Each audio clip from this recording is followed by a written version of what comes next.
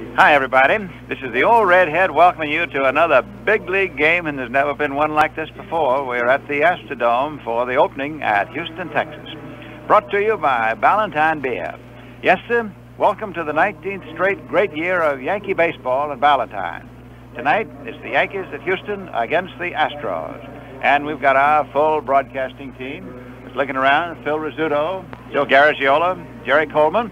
And we're all here on deck at Houston to bring you all the action and to paint the picture of this Astrodome for you.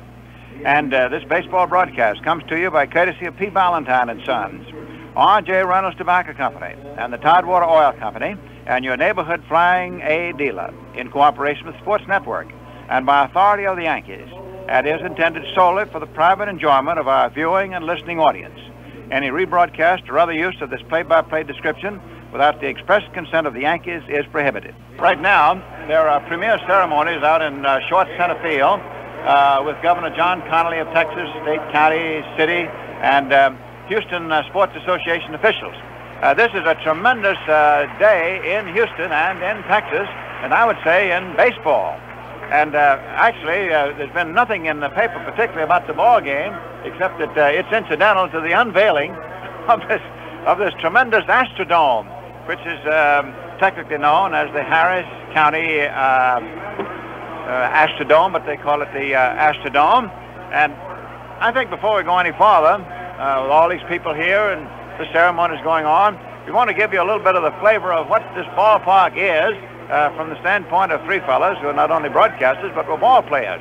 They've been down there on the field talking to ball players and managers and umpires and newspaper men. They've walked out on the grass, they've looked up at the Astrodome, and they've talked to outfielders. In fact, Rizzuto had a glove on and tried to catch a fly ball even though the sun isn't shining. So, Phil, why don't you pick up the mic, and you and Joe and Jerry get in here and let's get a listen on your reactions to it. All right, Red, I'll tell you what I think of it first. I think, number one, it's going to make every other ballpark in the world obsolete, because it's so fantastic you can't just describe it. If you come in on the 9th level, you look down, you see these beautiful colored seats, and it just takes your breath away. And then you come down to the press level where we are now, it's beautiful. Then you get on the field, and you just can't believe that a ballpark could be so beautiful and yet so big and completely covered. Joe, what do you think about it? Well, I agree that the size of it is the thing that got me, Phil. In fact, coming into the ballpark, I got lost, just like I saw Mel Steiner, one of the umpires who was lost, wandering around. And I said, with this Houston ball club, you don't have to release any players. Just tell them to find the clubhouse. They get lost for 2-3 weeks. The ballpark is a tremendous ballpark in size in that the elements don't figure into it. That was a big thing to me. I mean, the way you hit the ball is the way it's going to go. There are no jet streams, so to speak, in left center and right center. That was a big surprise to me. I guess Mantle put it best. I asked him about it, and Mantle said that this is the kind of a thing he would expect to see if he took a ride in a flying saucer. It looks like, a guy fell asleep, read Popular Mechanics, woke up and built this in the morning. Well, Joe, I would say, to me, you talk about the flying saucer as we approach the Astrodome and the bus coming up here this afternoon. That's the feeling you get that you've just landed on the planet Mars, and there's the new city in the distance, and there's the Astrodome. But more than that, I think this signals a new era in sports, period. In other words, now we don't have to worry about the oppressive humidity or the great heat as far as the athletes are concerned. We're talking about areas now where it's not convenient to play certain sports certain times of the year in many parts of the country. I think this is true in the dead of winter when football is underway, some of the severe conditions they play under. To me, I think we're opening here tonight in Houston a new era in sports of all types, all sizes, everywhere. Jerry, I don't think there's a thing to it if you got $31 million. Just open up all you want for each one of them. Red, this isn't Ebbets Field at all, is it? A little bit different than Ebbets Field. Speaking about Ebbets Field, Joe, Tommy Holmes, the veteran writer, who used to write for the Brooklyn Eagle and now is covering the Yankees for the Herald Tribune, somebody asked him what he thought about it. He said, I'll still take Ebbets Field. I tell you, I almost agree with him because the fans will make it, and, it's like over in Pittsburgh. I don't care what you got, you need the players. Well, listen, didn't Rizzuto have a glove down there during batting practice? Phil, you got a bad jump on a lot of those balls. No, don't believe it, because little Nellie Fox wanted to bet me that I wouldn't catch 1 ball out of 10 hit up, and I couldn't believe it. So I went out to left field, and they surrounded me with 3 ball players, figuring my age and everything. Didn't want to see me get hurt. So I had big Walter Bond on one side. He's about 6'6". Kenny Johnson about 6'5" on my left, and little Rusty Little. He's about 6 feet tall on my and in back of me. And Fox hit 3 high fly balls. You could see them off the bat, but once they get above the girders into that big skylight up there, I lost them, and all 4 of us put our hands over our head and just hoped we wouldn't get hit.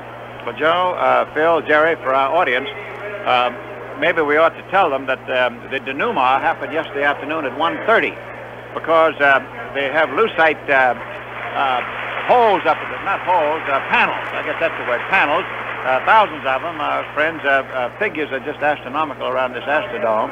But anyhow, the sun, the glare coming down yesterday afternoon, they tried to play a practice game, and it was impossible because the professional ball players couldn't see the ball, they couldn't catch it. And now they've got that structural defect, which they do not have at night. So this is what we are leading up to. And Phil, what time? It was late this afternoon when you went out there, wasn't it?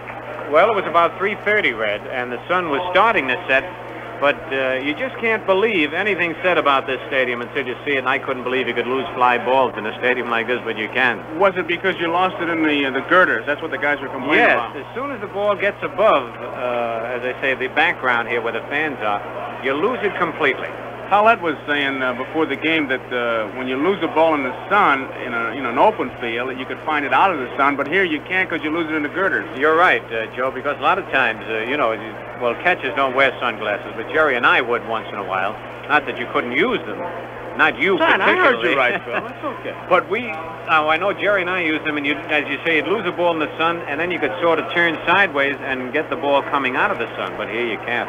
Well, listen, what's you fellows, you former ball players, what's your reaction to looking up, instead of looking up on a fly ball against a clear sky, even if it's at night, you're now looking up into a quilt, a patchwork, a framework of girders up there?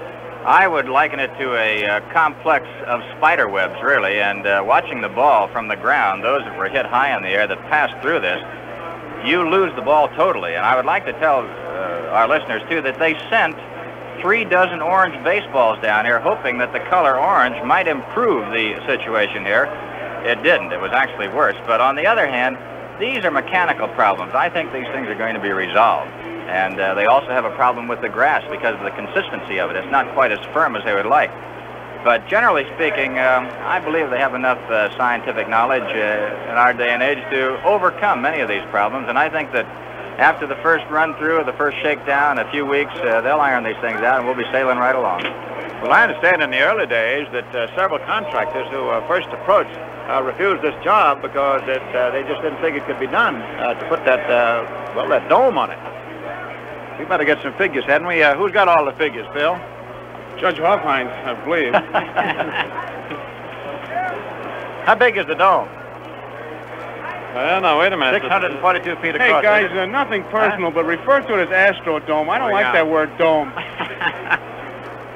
Jerry? Well, I've got a lot of figures here that are staring me in the face, and it says the Astrodome is the world's biggest air-conditioned room, contains 6,600 tons of air conditioning, costing $4.5 million each minute. 250,000 cubic feet of fresh air flow in through 1,206 thermostatic valves. Well, Red, to answer your question, though, Jerry didn't get to it. I mean, he was kind of beating around the bush there. Here's the size of the dome. It has a clear span of 642 feet, twice that of any previous structure. A maximum height of 208 feet above the playing field. Now, Joe Garagiola, you told me that Pedro Ramos hit the girders with a fungo. Ramos hit it from third base. The ball came down in foul territory because it was right after that Frank Finch, the Los Angeles writer, said if they took the roof off this place, they'd have a nice park. I don't believe it. He did hit it. I understand because naturally it's hard to understand how high so many hundred feet are. I understand that the Shamrock Hotel here is 15 stories and they can put it underneath this dome, right? Put it at second base and not touch the top. The home runs, Red, were not carrying in batting practice either. As far as height, Mantle was the only guy I saw hit one in Peppertone. I tell you, the size of this thing, you know, the first feeling I really had coming in here looking at the top of it was you keep waiting for the elephant acts or the carousel or something. It's really a carnival spirit. Did you get that, Red? Well, Clark Nealon, who is one of the fine sports columnists down here, said that for a night ball game, which we are going to have shortly, and I can see what he means now that the lights are taking full effect, that it's completely dark up above, that it's like being in a big brand new opera house. We got padded seats. We got it all. The seats were beautiful. You sit in any of the seats, Phil? Yes, I did. It's better than any theater you've ever sat in. Jerry, you sit in any? I did. In fact, I tried them in the mezzanine, the lower area, and they're all the same. It's just the color that's different, and you can sit and relax here and enjoy yourself. Did you fellows go up there in those $15,000 to $18,000 boxes and try those seats, Phil? I did, and Rizzuto would, wasn't he? Oh, sure, he was. If I could afford it, I'd have one right now. Hey, when was the last time you walked into a ballpark and heard Red Barber say, "I'm cold"? Now, that was unusual, but it is chilly here. The air conditioning is fantastic. What's that song that Bob Hope used to sing? Baby, it's cold. Oh, baby, it's cold outside. Well, it's cold inside. And that's news for Houston, isn't it?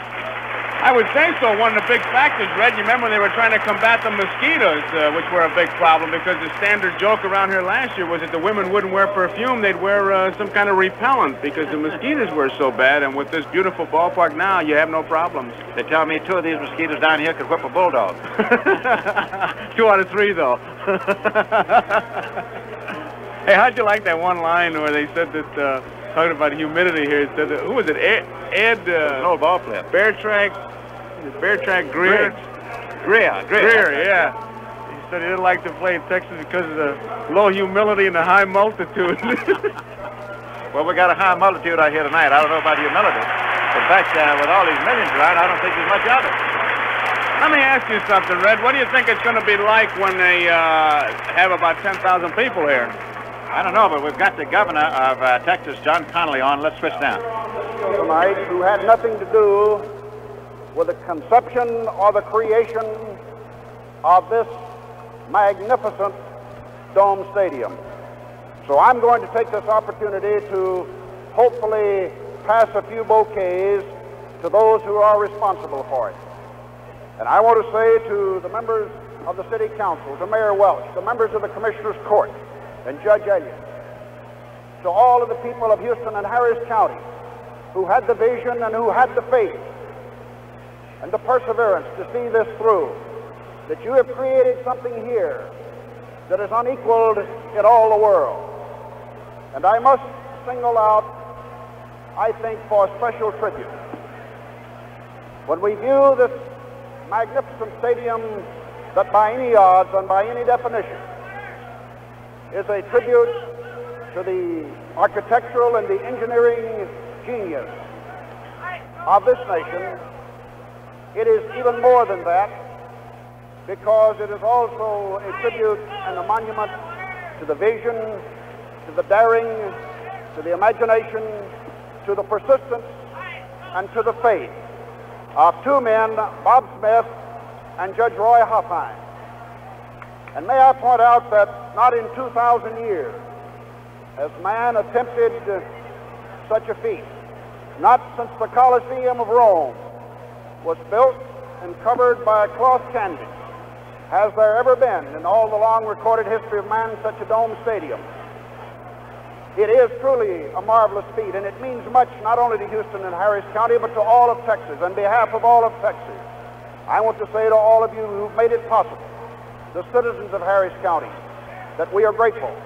Let me say to all of you in attendance tonight that 40% of the seats that are occupied in this stadium are occupied from people who live outside of Texas, from 38 states in this nation. These are the same people that tonight fill all of the available hotel rooms in Houston, Texas, and who will fill those rooms and fill the restaurants for the next several days. This is more than steel and concrete. This is a great challenge. It's a great opportunity for all of us, and all of Texas is in the debt of those men who stand on this field tonight. Thank you very, very much. Friends, that was the Honorable John Connally, Governor of the state of Texas. Of course, from the governor down, everybody down here is tremendously proud and pleased with this Astrodome at Houston, and it just defies description. But let me say before we get back to Jerry Coleman and Joe Garagiola and Phil Rizzuto and their comments that we're going to be on TV from down here, and that'll be 2:30 New York time, Sunday afternoon. And you'll not only get to look at it, but you'll see it at its critical time when the glare is at its height and gives the outfielders fits. There has been so much written about the stadium. There's so many figures that tonight we four are just chatting, trying to give you some of the human side of it and the impression, because if we throw these figures at you, you'll just be deluged. I don't think anybody can comprehend them. In fact, you've got to look at it to try and comprehend it, then I don't think you can. Now, let's see. Garagiola's got another mic. He's over there between Rizzuto and Coleman, and you ball players carry on. What about this infield grass? Well, Red, we were all down there, and it's a very fine texture of grass. It's not thick at all like the grass back north or in any of the regular baseball fields. And the ball seems to skip off the grass. You don't get a true hop off it. And I think they'll solve that problem, too. Right now it's a little deep. I think they could lose a ball out in left field. Well, Phil, going back many years ago, I started professionally on a skin infield, and I think you're going to find almost the same effect here with this very fine grass, as you mentioned. But to me, the color is beautiful from here.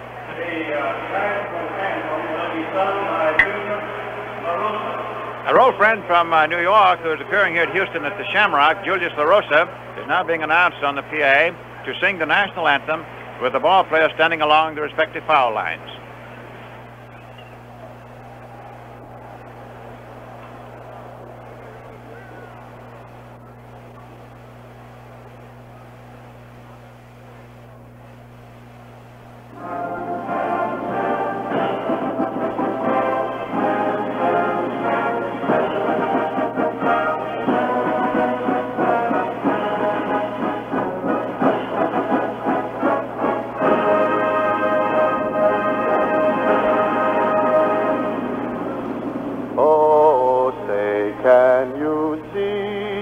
By the dawn's early light, what so proudly we hail at the twilight's last gleaming, whose broad stripes and bright stars through the perilous fight for the ramparts we watched were so gallantly streaming, and the rocket's red glare, the bombs bursting in air, gave proof through the night that our flag was still there.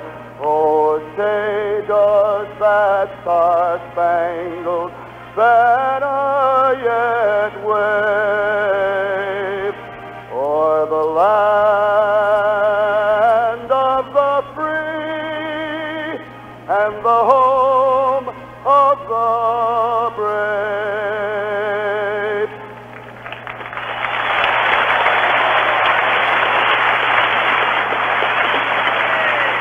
Well, I want to talk to Julius sometime, because I imagine that he didn't feel very big standing out there on center field and looking up at his Astrodome and hearing those loudspeakers bounce back as he sang the anthem. The ball players are going back to the dugouts. The visitors' dugout, which is occupied by the Yankees tonight, is on the third base side. And, of course, that means the first base dugout is for the home club, the Astros. By the way, Phil, what about these dugouts? They are the biggest dugouts in baseball or football or whatever you want to call it. And Harry Smith gave us an interesting story about that.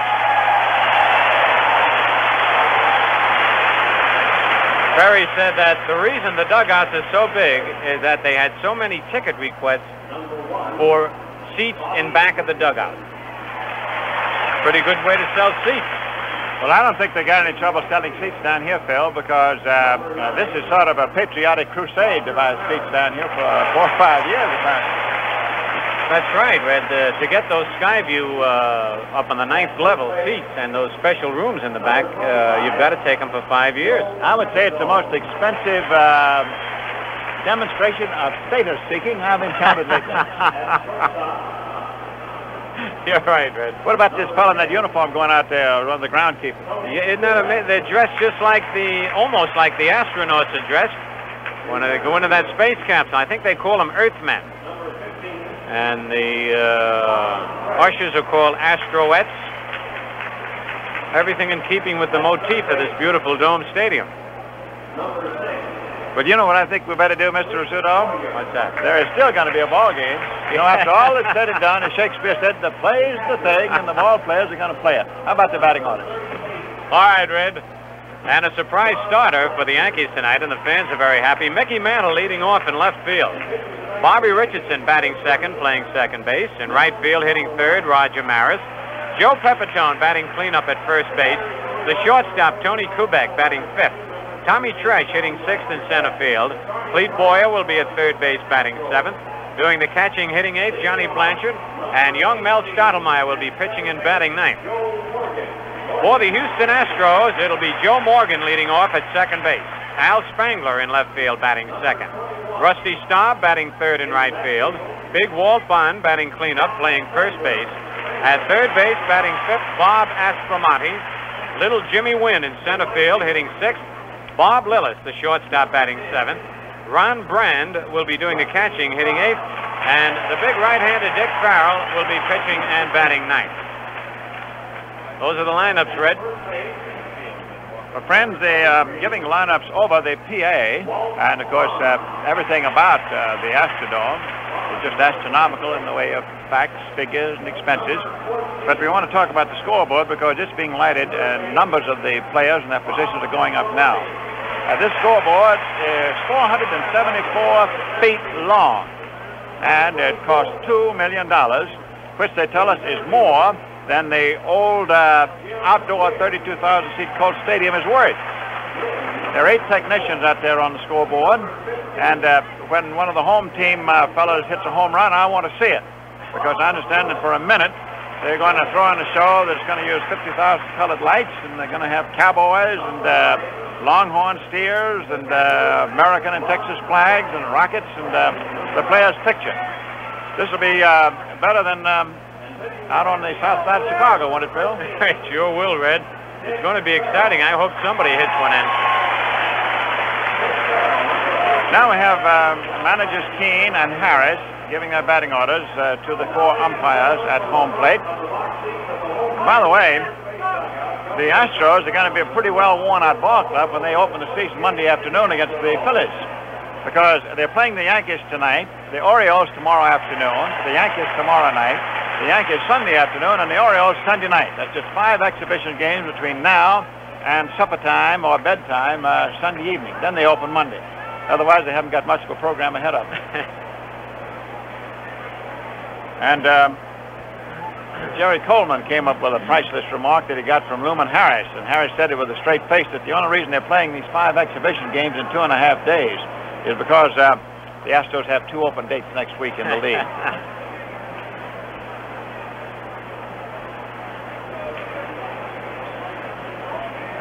Now they're discussing ground rules, and I don't know what they can be. There's only one ground rule that's any different.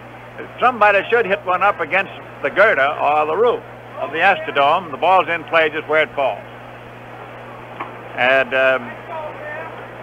as Garagiola and Rizzuto and Coleman told you, that Pedro Ramos, who was trying to, did hit a girder up about third base. Now the Astros and their home whites go out to take the field, and you can hear the home crowd reaction.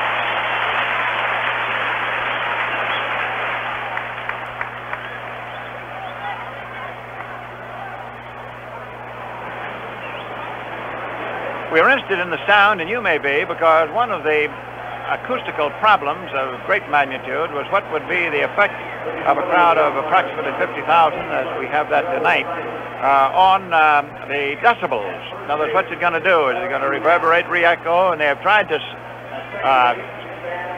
soft pedal some of the sound in here. And also, they say that the more people you have in, the less trouble you'll have with the crowd, because human beings in their clothes are supposed to be absorbent. So we'll see. Anyhow, big Dick Farrell is out there on the mound.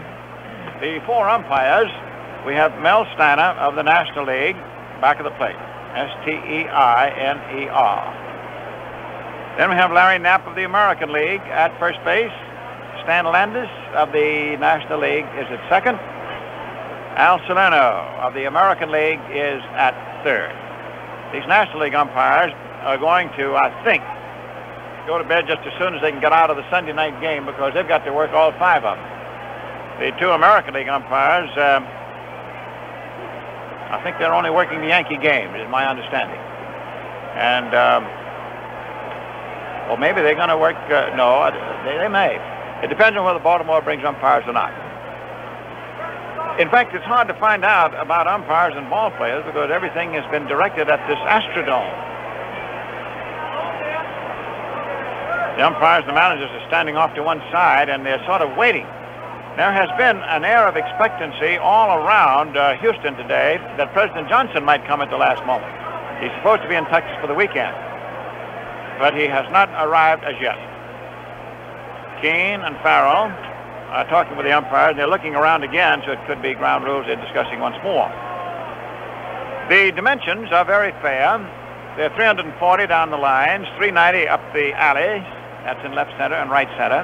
And 406 to straightaway center field. We have 6 decks where people are sitting. There is a massive lower deck. Then you come up to, well, everything is cantilevered. There is not an obstructed view here. You have 6 decks up, and on the top deck, that's where those expensive boxes are. They start at $15,000. The umpires are taking their positions. Farrell on the mound. Back of the plate is Ron Brand. Walter Bond is at first base. The second baseman is Joe Morgan. The shortstop is Bob Lillis. Castro is out with a broken big toe. The third baseman is Bob Aspromonte. In the outfield for the Astros, as they get ready for their first one at the Astrodome, Spangler in left. The center fielder is Wynn, and the right fielder is Rusty Stahl. First up is Mickey Mantle, who worked out tonight and convinced his manager, Johnny Keene, who, by the way, is back home in Houston, that he could play, and for a while, anyhow. Mantle hitting left-handed against right-hander Farrell, takes a pitch low. Wait a minute. I don't think that pitch counts. Yeah. It's the first, it is the first official pitch. The catcher, Brand, goes over and takes the ball to Kenny Smith, the director of the Hall of Fame at Cooperstown. So that ball goes to Cooperstown, New York. It is official. It is ball 1. That was planned in advance, of course. So now Cooperstown has the first official baseball used. Now the second pitch. Mantle swings, and there's the first base hit. A line single up the middle into center field. So Mickey Mantle, who now makes his home in Texas, singles through the middle into center and runs rather carefully down to first base. Mickey has had pulled muscle in his leg. Keene put him in the number 1 spot so that he can get up as many times as possible before he leaves the game. He is not expected to play very much. So Mantle at first. Bond comes over to take the bag against him. We have no score. This is just the start. There's Bobby Richardson, right hand hitting second baseman. Pitch is low inside. Ball 1. There is no difficulty in seeing the pitches. There is supposed to be no difficulty in seeing the baseball at all at night. There is no light coming down from the dome. Richardson takes a strike. 1-1. Mantle at first. Vern Benson coaching at first base for the Yankees. Frank Cruzetti over at third. Farrell in position, big right-hander delivers, and Richardson hits a slow ground ball to short. Over to second base for 1. The throw to first base is not in time. Mantle is an easy force. He can't run. That's apparent. You can see it. That is, you can't run rapidly. Mantle is forced short to second. Richardson at first base. The relay wasn't close. Over shortstop Lillis. Over to second baseman Morgan. 1 down. And Roger Maris stepping in. Outfield swings toward right a step.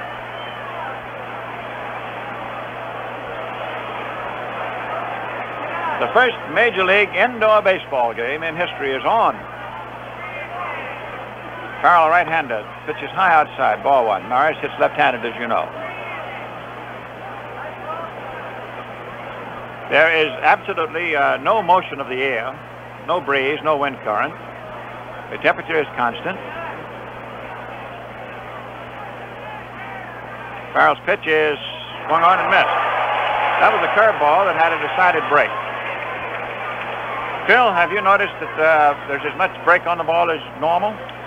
Well, I haven't noticed, but I talked to the pitchers, and they say there are. As a matter of fact, Kenny Johnson said he gets a better knuckleball than in any other park he's ever played on in the daytime. Well, on that last curveball, broke decidedly. Yes, it did. Farrell's pitch is high. Ball 2, 2-1. 2 balls, 1 strike.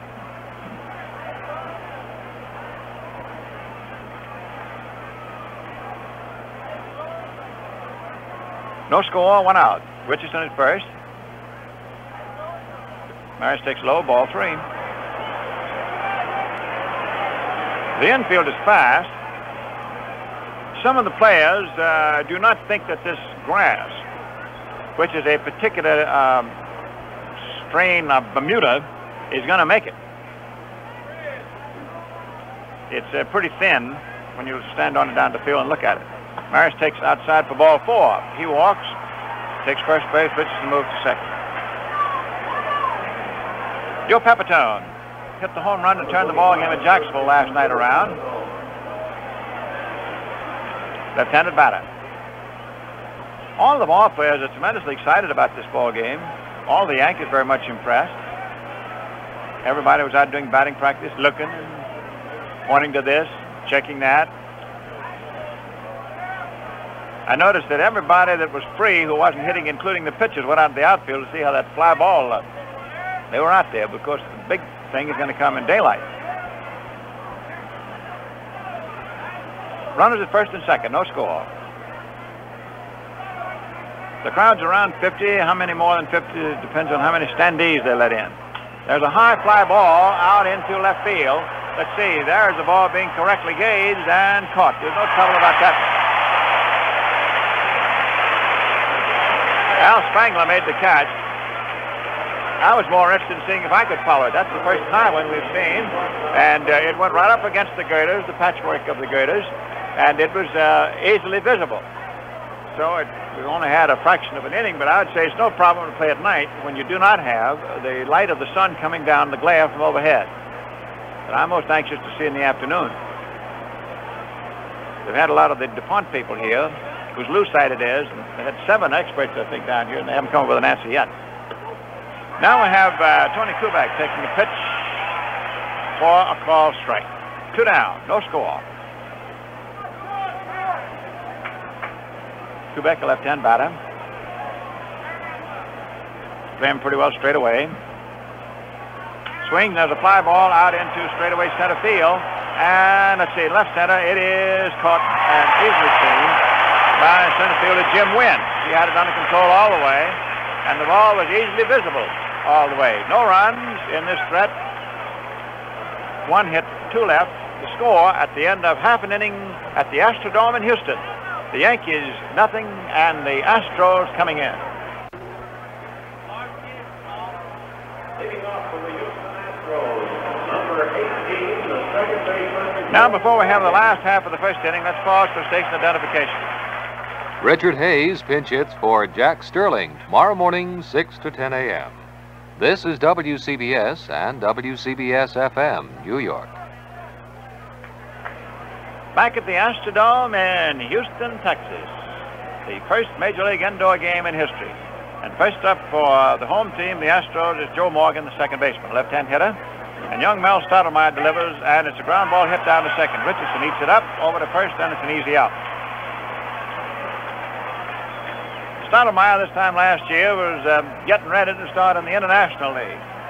Now here this year, he is the pitcher for the Yankees in the first game here at the Astrodome. We were talking to him at noon today at the hotel downtown, and he, of course, is promptly appreciative of how things have happened to him so favorably and so wonderfully. This is an exciting, pivotal moment. Al Spangler, the left fielder, left-hand hitter, takes outside for ball 1. No score. Never before has a ballpark generated so much excitement, so much publicity, cost so much as this one. Pitch is low. Ball 2, 2-0. Stoudemire, who has done the best pitching this spring of any of the Yankee hurlers. Whitey Ford goes tomorrow night, and Downing goes Sunday afternoon. There's a ball hit out in right center field. Here's Tresh coming over, makes the catch. Put out by the center fielder. Well hit line drive. Speaking of sound, I think it was rather interesting to note that you heard the crack of that bat on a well-hit baseball. It came right on clear, and the way we are accustomed to hearing it. Rusty Staub, the right fielder, left-handed batter. The defense around toward right, especially the Yankee outfield is swung into right. Curve ball is low, ball 1. Mantle is in left. Just how long he plays tonight remains to be seen, but he certainly wanted to get into this one.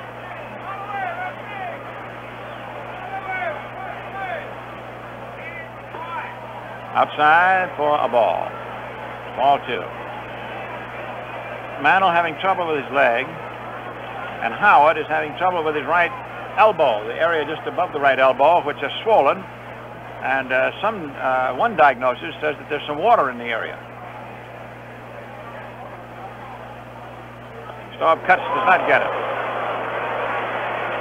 2-1. Crowd reacting to the force of the swing.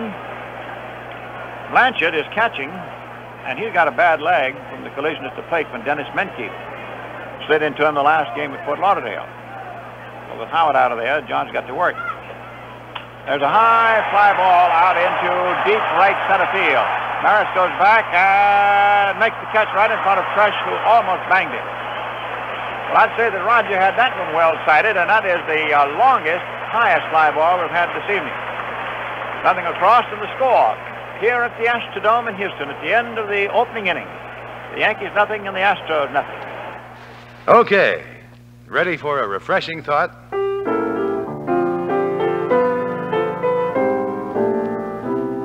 Think about a crisp, clean, lively Ballantine beer. Now, my friend, you've got the light idea. Ballantine's the beer that brings on the smiles. The beer that satisfies without filling. And that crisp, clean taste is so easy to stay with. Beer after beer after beer. Okay, now you've got the idea. So now you walk right up. Wrap your hand around a Ballantine for real.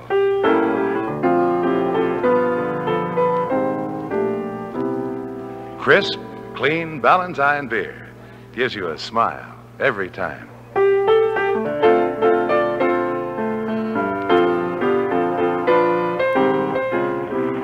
America's finest since 1840.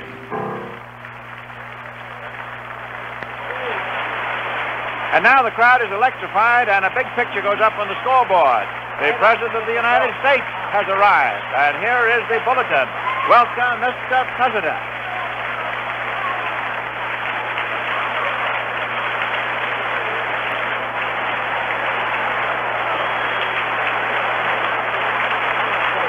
Right opposite the postman.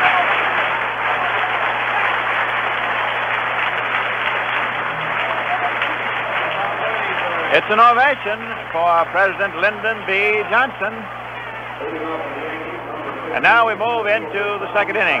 And so I guess that's about the full stamp of approval that you can give to the Astrodome to have the President here for the first game. And Tom Tresh, up a switch hitter, takes Kirby Farrell's pitch low outside ball 1. Tresh hitting left-handed against the big burly right-hander of the Astros.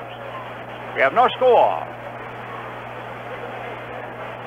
Turn-away crowd, and a curve swung on and missed for a strike.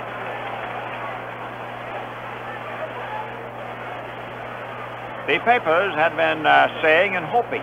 They knew that that the President would be in Texas this weekend, hoping he'd be here tonight, and he is. Pitch is high outside, ball 2, 2-1. It's a beautiful sight. It's unbelievably beautiful. It's a completely symmetrical ballpark. It's a fairyland. Tresh cuts, and there's a ball hit out to left field. Spangler coming on and makes the catch. So far, the outfielders in this ninth edition of the game have had no problem. But yesterday, when they tried a practice game, I understand that the people in Houston cried. Just impossible for the outfielders to find the ball. Here's Cletus Boyer. Pitch is low. Ball one. Of course, Houston will play practically all of its games at night. And how they will solve the glare problem for those afternoon games that will be played remains to be seen. A bounce ball back past the mound into center, base hit. Ground single through the middle for Boyer. 2 hits now for the Yankees, 2 hits in the ballgame. And we have John Blanchard, the catcher.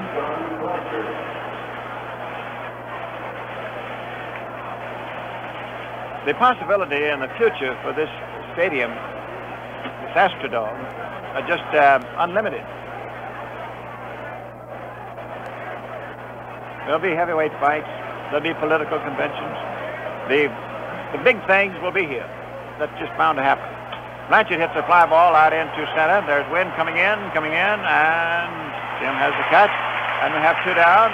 Mr. Stottlemyre coming along. All the seats are sold, had been sold for weeks and weeks and weeks.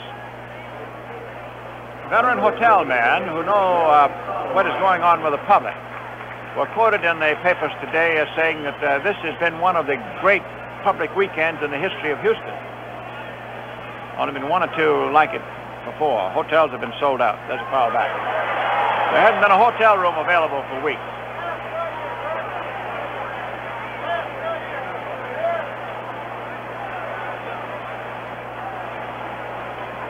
Of course, there's no problem now about whether it's going to rain or not. Stottlemyre hits a high fly ball into short center. Wynn coming in. There's a second base. Wait, Wynn, the second fielder, stays on it, makes the catch. Third out. No runs, 1 hit, 1 left. Score at the end of an inning and a half. The Yankees nothing, and the Astros nothing. Friends, you want to see something interesting?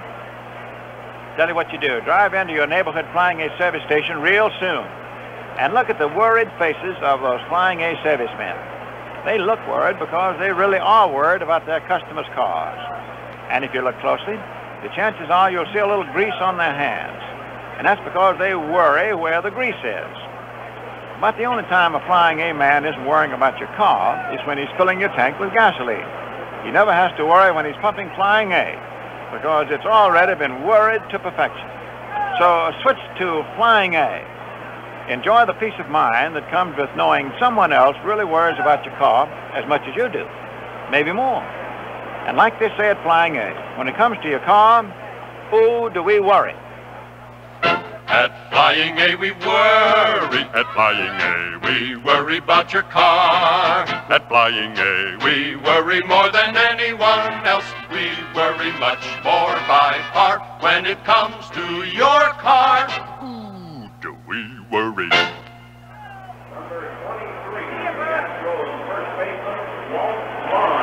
The first baseman, Walter Bond, will be first up for the Astros, then the third baseman, Bob Aspromonte, and then the center fielder, Jim Wynn, who just made those 2 putouts. No score as we go into the last half of the second inning. Mel Stottlemyre, who is down to pitch the second game of the season, whether it is at Minnesota or California. Boughton is to pitch the opener, then Stottlemyre. Bond, a left-hand hitter, hits at the first pitch. It's a slow roller up to first base. Pepitone fielded, steps on the bag for the unassisted out. Stottlemyre was over there if Joe had wanted to feed the ball to him, but Pepitone could make the play unaided. So Bond is out. 1 down. Third baseman Bob Aspromonte. It's right-handed.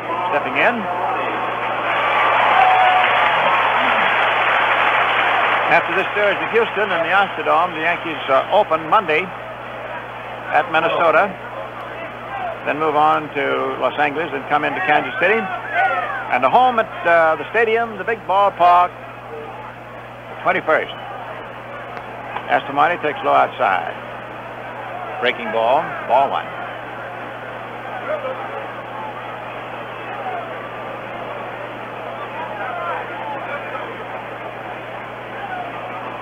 Right-handed delivers. It has a high fly hit out into left center field. Trush is coming on. He's under it. I believe that's the highest one that was up there. Tom gave no evidence of any trouble in sighting it. But in the afternoon, it's a different deal. Jim Wynn stepping in. Right-hand hitter. He's fast.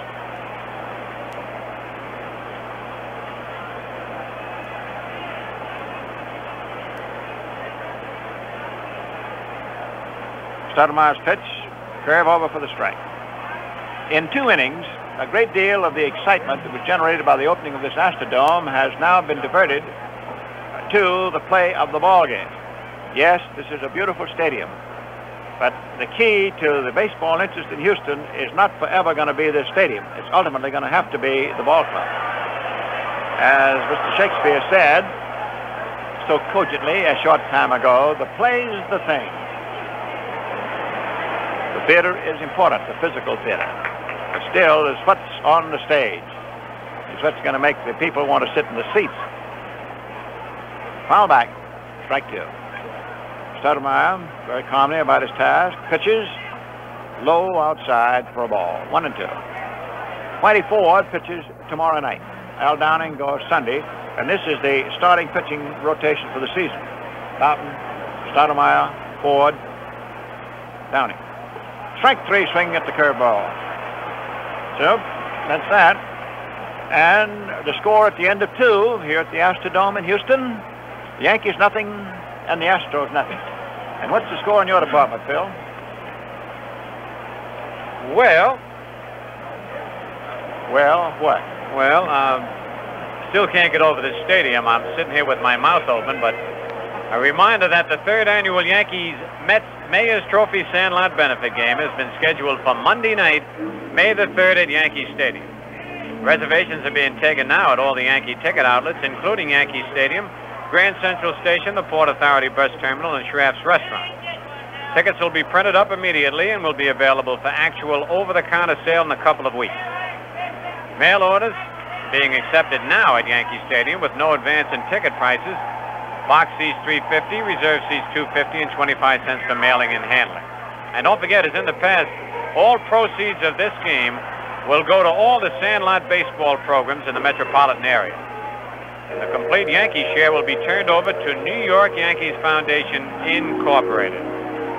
So help the kids out in the greater Sandlot district of New York. That's it, Red.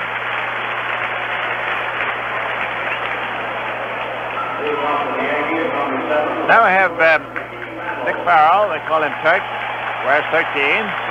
He's ready to pitch to Mickey Mantle, who gets the big hand of all the ball players. Mantle began his first indoor Major League ball game with a single in the first inning. Mickey is switcher batting left-handed. Takes the high inside curve. Phil, I'm not a mind reader, but I bet you Mantle wants to be the first ball player to hit one in the seats. I don't doubt it, Red. He looks ready up there. You think that's what he's thinking? Yep. Did you talk to him? No. You really are giving these full answers, you know it? His pear-shaped tones. I can just see the determination in his stance. You know, sometimes in spring games he'll just be up there loose and relaxed, but he's bearing down now. Well, let's see what he does. He has a favoring count, 2 balls, no strikes. Farrell delivers. Mantle swings, and there's a foul out of play. That's 2-1. Mickey went out in the outfield during batting practice and worked on his leg. When manager Keene came out this afternoon late, Mantle was not going to play. Then Mickey said, let me see how the leg responds. And he told Keene later, I'd like to start. So Keene put him in and put him in the number 1 spot. So here's Mickey for his second at-bat. Swings as a ground ball to second. The throw is over to first. Fumble, and they finally threw him out. If Mantle had been able to have run at nearly half his normal pace, he'd have beaten the play.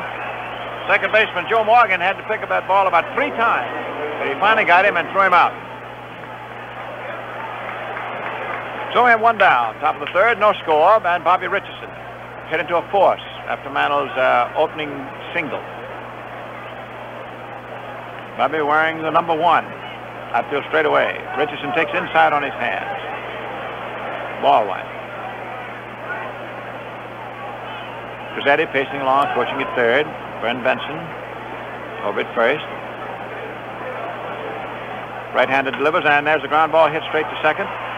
Morgan up with it, over to first in time. He played this one flawlessly, and we have 2 out. Roger Maris walked in the first inning. Phil, would you think that Roger would like to be the first ball player to put one up in the seats at the Astrodome? I think he's another guy that can do it, and I'd love to see him do it, Red. What I'm trying to get from you is, how do these players think? Are they conscious of this situation? Oh, definitely, Red. You get in a new park, you feel good, and as you say, it'd be nice to be known as the first one to hit one in the seats for a home run here. Maris cuts and misses at the curveball. Strike 1. 2 out, top of the third. Outfield shaded toward right. The changeup is low. Ball 1, 1-1. 1 ball and 1 strike.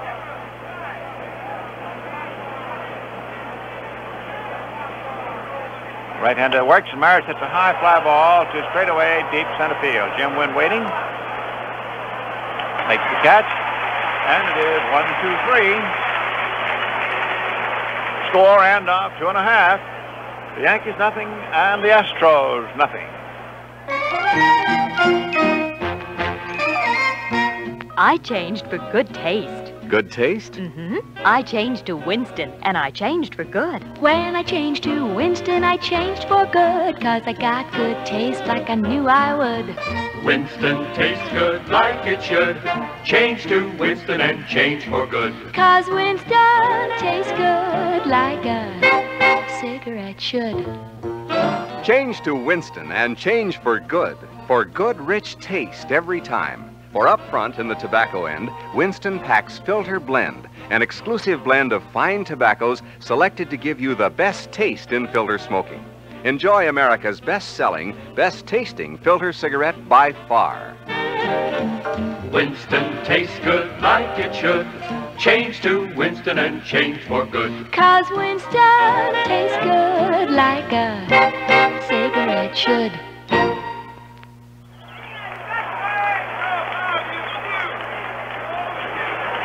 Now we carry on with the first Major League indoor ball game, and to give you the play-by-play as we head into the last half of the third inning, no-score game, Phil Rizzuto. Thank you, Red. And Bob Lillis, right-hand batter, leading off. He's choking way up on that bat. Stottlemyre's pitch is in there, strike 1 call. Love Harris was saying this Lillis is quite a man to have in your squad. He can play any infield or outfield position and catch if need be. Good man to have around. The next pitch, a ground foul outside of first. Strike 2.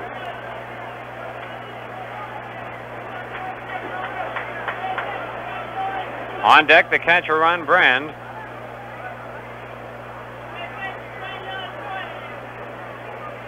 Miss Lillis chokes up more than I do, and just about as much as Jerry Coleman used on the bat. There's a ground ball to third. Boy is up with it. Nice play. Throw to first in time as Cleat came up with that short hopper. 1 out, and here's Ron Brand, who has taken over the #1 receiving job on the Houston Astros.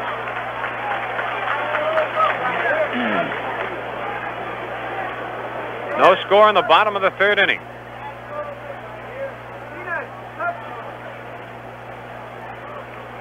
Big crowd to see this ball game. The pitch is a curveball outside, ball 1.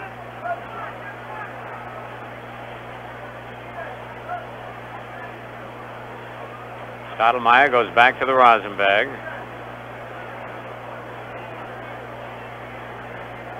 Gets the sign from Johnny Blanchard. His pitch is lined to right center field. Could be extra bases. That's going to go back to the wall. And Brand is around first, looking for second. He's around second, and he's going to be in with a stand-up triple. And they're waving him in. No, they hold him up at the last second.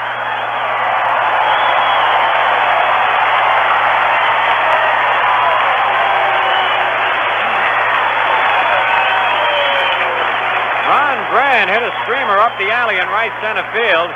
Maris ran it down to the wall. His throw-in got by Richardson. Kubek knocked it down, and Brand, coming around third, was going to go, But Jim Busby, coaching at third for the Astros, held him up, and it's a good thing he did, because Kubek made a perfect throw to the plate. Coaching at first for Houston, Jimmy Adair.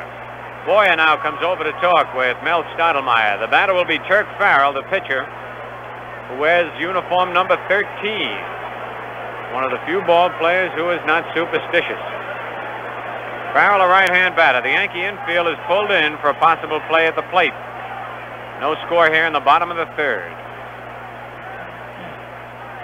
Stottlemyre delivers. It's a ground ball hit to second. Richardson is up with it, holds the runner at third, throws to first for the out. And that was a rough hop that Bobby had to field, but he made the play. So now it's 2 out, and here's Joe Morgan, the leadoff batter, who bounced to second base his first time up. Stottlemyre had retired the first 7 Astros to face him before Brand tripled a deep right center. Morgan's a left-hand batter. He's a little guy, a lot of power and a lot of speed. Stole 47 bases last year in the minor leagues. Boyer is way in at third. Here's the windup. Pitch to Morgan. Swing and a miss. Strike one. Nellie Fox said there were 2 things that made him decide to retire. One was this kid Joe Morgan, and the other was the trouble with the light here on fly balls. Nellie is now a coach for the Houston team. Here's the next pitch. Low inside. Nice play by Blanchard. He had to go far to his right on one knee. 1 ball, 1 strike, 2 out. No score here in the biggest air-conditioned room in the country. You need a sweater here tonight. The 1-1 pitch. Ground ball to first. Pepitone is up with it. Races to the bag for the unassisted put-out. So Stottlemyre gets out of a real jam there for Houston. No runs, 1 hit, no Yankee errors, 1 man left. And at the end of 3 full innings, it's the Yankees nothing and the Astros nothing. This game is being brought to you by your neighborhood Flying A service station dealer. Now you should get to know the men at Flying A. They're a real friendly bunch of car warriors. They worry more about your car than anyone else, maybe even more than you do. And the more they worry, the less you have to. And like they say at Flying A, when it comes to your car, ooh, do we worry. Red? Phil, you mentioned that it was cold in here, you could use a sweater. Now that we've gone 3 innings and we are getting the effect of the air conditioning and how chilly it is, what effect do you think you'll have physically on the ball players, especially the pitchers? Well, I think that down on the field it might not be quite as bad as it would be in this area. And, of course, if they cool off too quickly, there's going to be problems of sore arms. And there are blowers that do blow that air down on the field. I imagine once they get in the dugout, I don't know about the dugouts, whether they're getting any benefit from the air conditioning, but it could present a problem, Red. Well, I understand they have 8 fellows that are working all the time on the air conditioning. And, of course, the hot air, which rises normally, goes out. They have a vent up in the very center of this dome, which lets it out. And the cold air keeps coming from down below on the playing field. Well, that will make a problem. And as you say, Red, very observing, Mel Stottlemyre put his jacket on as soon as he came in. Well, I noticed that Farrell put his on as soon as he went back when he was retired. All right, that will be interesting to watch how this thing develops with the pitches and whether there will be a series of sore arms or stiff backs. Could be a very important factor. Here's Joe Pepitone. Joe fly to left field his first time at bat. No score in the top of the 4th. Turk Farrell delivers and Pepitone takes a curve over strike 1 call. I tell you, for this many people, it is very clear here. The air conditioning must be working real well to draw all the smoke out. There's a foul going back into the crowd, not a play. Well, as you said before, Phil, there's a constant exhaust at the very center, the top of this dome. And I imagine it would fly a kite if you were up there. Oh, I didn't realize that. We, from our vantage point here, we can't quite see the top of the dome. Well, it's up there. Just wanted to take a look and make sure. Farrell's next pitch, a curve hit to deep center field. Wynn is going back. He's back on the running track and makes the catch. Ball hit almost 400 feet in deep center. One away.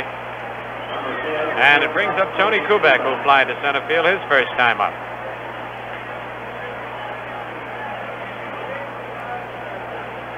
See, Warren Giles is here tonight, Red, and his son, Bill Giles, is head of public relations for the Houston Astros. And he's busy taking you fellas all around on the tour, isn't he? He sure is. Did a good job, too. Here's Farrell's first pitch to Kubek. And you know what he also told me? He said that they had requests for 100,000 tickets that they could have sold for this game tonight. I know. It set the state on fire. Yep. The next pitch is a little outside. 1-1 to Tony Kubek. I guess the eyes of the whole nation, maybe the whole world, are on Houston tonight. Boy, this is... Red said a fantastic story. Can't say enough about it. A fly ball down the left field line. Al Spangler moving hard over to his right, still digging hard. Makes the catch just in bad territory. Spangler makes a nice running catch. Retired Kubek. It's 2 out. Nobody on. Here's Tommy Tresh, who lined to left field in the second inning.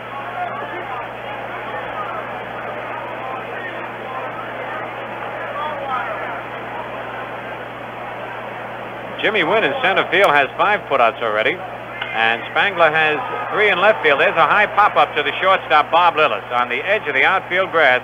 Takes it for the 3rd out. 3 up, 3 down for the Yankees. And at the end of 3.5, it's the Yankees nothing and the Astros nothing. At Flying A we worry, at Flying A we worry about your car. At Flying A we worry more than anyone else. We worry much more by far. We worry about your crankcase, tires, and carburetor, And belt muffler, voltage regulator. There comes a time, however, when our worries fade away. You know it by our smiles when we're pumping Flying A. Between our smiling and our gasoline, there is a real connection. We've got the only gasoline that's worried to perfection. At Flying A we worry, At Flying A, more than anyone else by far. When it comes to your car, ooh, do we worry.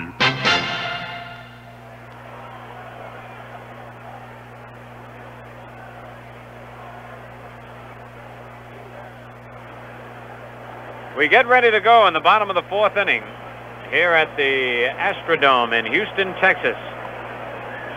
And Al Spangler will lead off. Spangler lined to center field his first time up. Yankees have 2 hits, both singles, one by Mantle, one by Boyer. The Astros have 1 hit, a long triple by Ron Brand.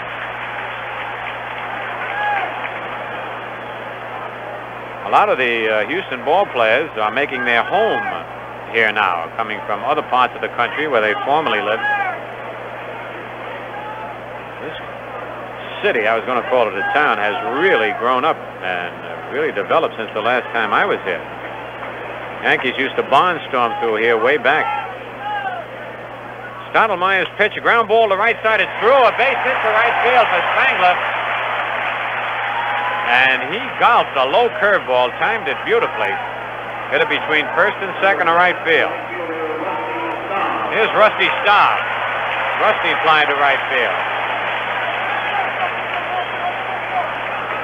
Duke Carmel and Bob Schmidt are loosening up down the left field line for the Yankees. Schmidt the catcher. Carmel just about put him any place. Pitch to Staub. Ground ball to Richardson. Bobby up with it. Goes to Kubek for 1. Back to first. Double play. And Bobby caught that ball right against his chest. But he stayed with it. A fine double play on a tough chance. Second to short to first, 2 out. And here's Big Walter Bond, who is wearing the brightest red or orange golf glove on his right hand I've ever seen. Bond bounced at first base in the second inning. No score. Bottom of the 4th inning. Stottlemyre delivers. It's line to left center for a base hit. Tresh and Mantle after it. It gets by Mantle, rolling to the wall. Bond is around first. and holds up at second. The ball gets by, and Bond is coming in at third base. That ball got by both Kubek and Richardson. And let's see what they're going to give him. Double and an error, 6. A double and an error charge to Kubek. Up the alley in left center field. Bond really hit a low screamer that took off between Mantle and Tresh and rolled all the way to the wall. And it hit the wall so hard that Mantle on the rebound fired the ball in, and Bond was standing at second when the ball got by Kubek. Here's Aspromonte. Bob fly to center field in the second inning. Stottlemyre into the windup. His pitch low and outside, ball 1.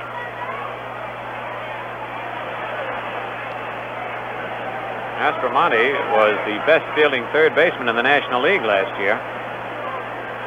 Made only 11 errors all year. Holds that bat right down on the end. The pitch swing and a miss at a curve, 1-1.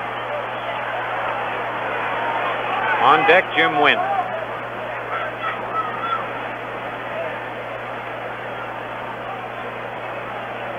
Red Barber told you the President of the United States, Lyndon B. Johnson, here tonight with Mrs. Johnson. The curve hit on the ground to short. Kubek up with it, fires to Pepitone inside. And for Houston, in the bottom of the 4th, no runs, 2 hits, 1 Yankee error, 1 man left. And at the end of 4 full innings, it's the Yankees nothing and the Astros nothing. You could win big in the Flying A $250,000 Big League Sweepstakes. Grand prize, $10,000 cash now, plus expense-paid trips to all 1965 World Series games for you and 5 friends as guests of Jerry Coleman, former Yankee great. Over 3,900 other prizes, including Ford Mustang convertibles, RCA television sets, Waltham wristwatches, portable transistor radios, complete sets of Baseball Hall of Fame statuettes. There's a new Flying A drawing every week for 6 weeks. Stop at your Flying A service station. Fill out an entry blank. Nothing else to do or buy. You could win big in the Flying A $250,000 Big League Sweepstakes. See your Flying A dealer for full details today.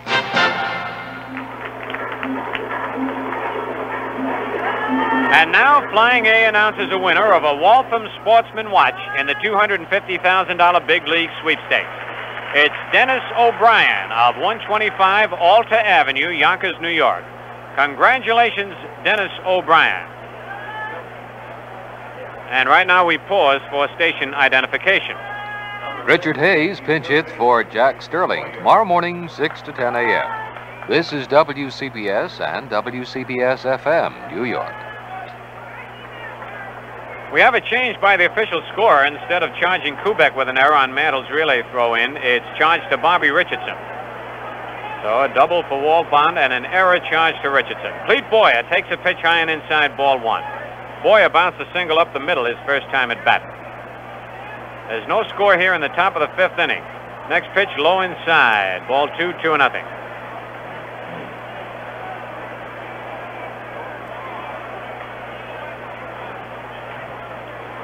On deck, Johnny Blanchard. Next pitch hit on the ground, foul outside of third. Al Salerno had to do a little dance to get out of the way of that ground ball.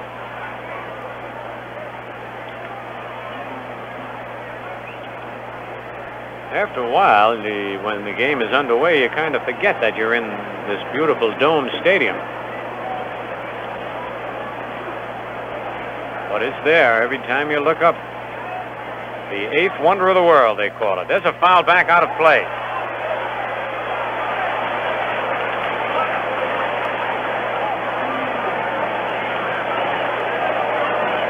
And any of you fans who are interested in seeing parts of the stadium will be televising Sunday back to New York. Pitch is strike 3 called. Boyer called out on strike. That's the first strikeout for Dick Farrell. Brings up Johnny Blanchard, who fly to center field in the 2nd inning.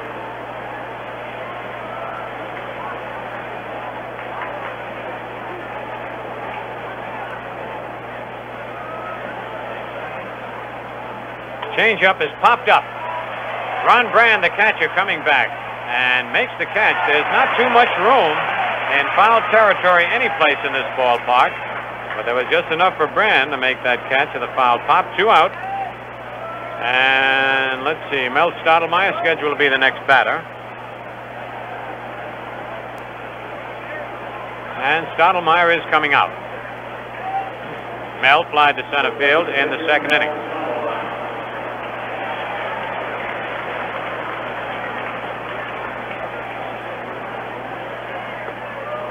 The first pitch is low, ball 1.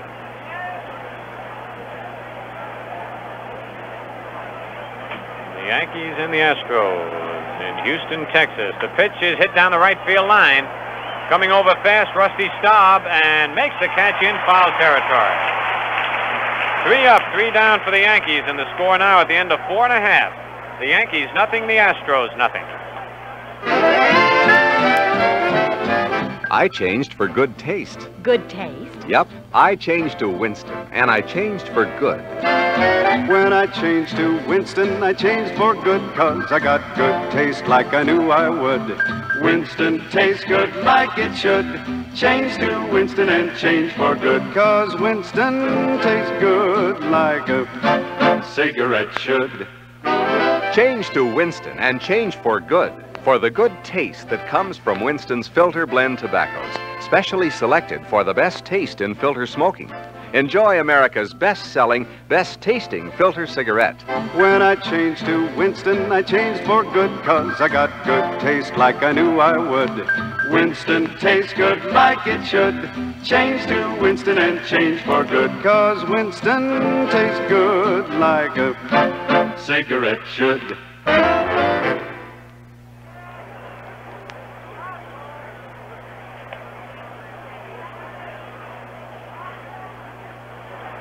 Getting ready to go now in the bottom of the 5th inning, and getting ready to go, a great pair, Jerry Coleman and Joe Garagiola.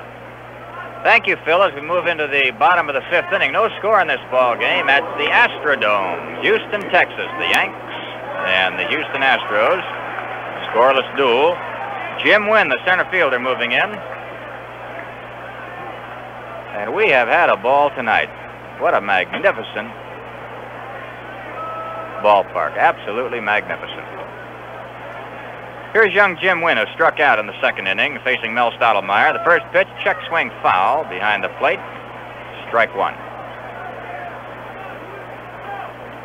A packed house, and this has to be the social event here in Houston of the decade. They have everybody here, including the President of the United States, Lyndon Johnson, John Connally, Texas Governor. Pitch to Wynn as a curveball. It breaks inside. 1-1. And you know, Joe, it takes a while to associate yourself with all these new gimmicks I got up there on that scoreboard. Say, that message board they got here is really something. It delivers commercials between innings. All right, here's Stottlemyre to Wynn. Low and inside. 2-1 the count. 2 balls, 1 strike.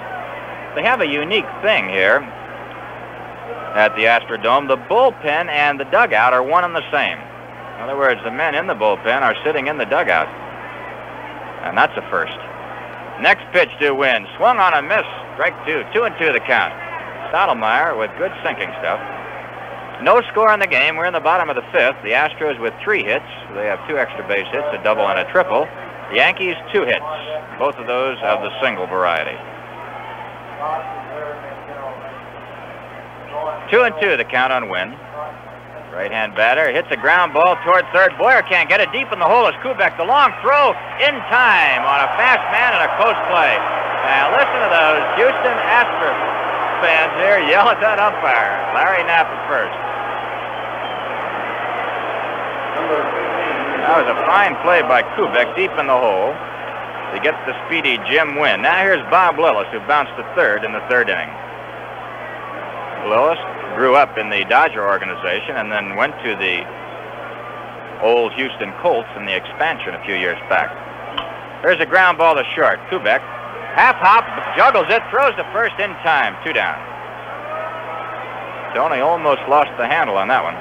Nothing wrong with Kubek's arm, Jerry, the way he threw that one. Joe, it started last night in Jacksonville, and he had a play deep in the hole, and he's got the mustard. Ron Brand, the catcher, who tripled to right center in the third inning. He's got one of the 3 Houston hits here. Mel Stottlemyre for the Yankees winds, deals, strike called. Plate umpire is Mel Steiner of the National. Larry Knapp of the American at first, Stan Landis at second of the National, and Al Salerno of the American at third. Stottlemyre again, the 1-strike pitch on the way to Brandt. There's a high fly ball to straightaway center. Tresh gauging this one. Gets under it and takes it. So this ball game moving right along, 3 up and 3 down for the Astros here in the bottom of the 5th. And after 5 full, it's the Yanks nothing, the Astros nothing. And as the ground crew comes on the field to give the infield a little treatment, here's Joe Garagiola. A big chuckle goes out because they're dressed in bright orange with the helmets on, looking like the astronauts. And I know they were kidding before the game, saying, is everything A-OK, are all signals go? And they were all answering, yeah, I got my rake, I got my shovel, and what have you. They are really a colorful group as they get out there. Say one thing, they are staying right with this Astro motif they've built up here. Going for a big promotion with the opening day here with the Phillies. Of course, everybody will be wanting to come out here. And talking about opening day, remind our good Yankee fans that opening day at the stadium will be April 21st. The Minnesota Twins. And needless to tell you, you talk about some power. Those Twins have it with Killebrew and Allison and Oliva and Hall, Batty.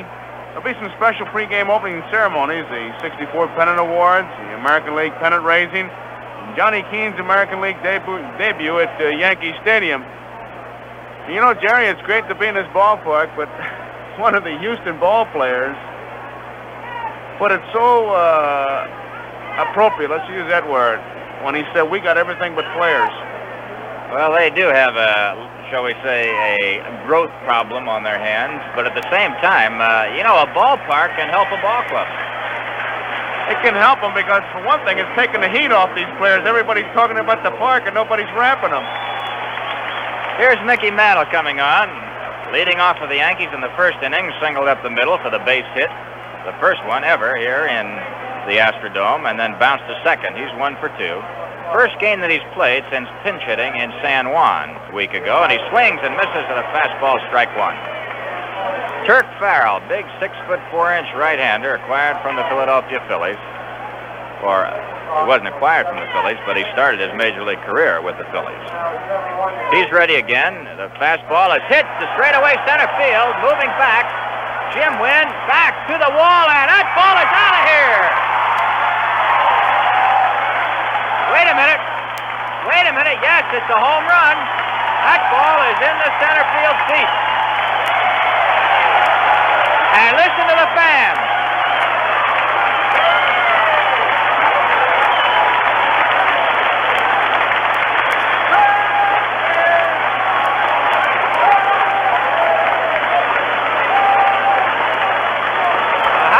That Mickey Mantle, the first man ever to hit a home run here in the Astrodome, and did these fans get a kick out of it? How about it, Joe? Well, that Red Barber wanted it, and Red, you got it. That was your man.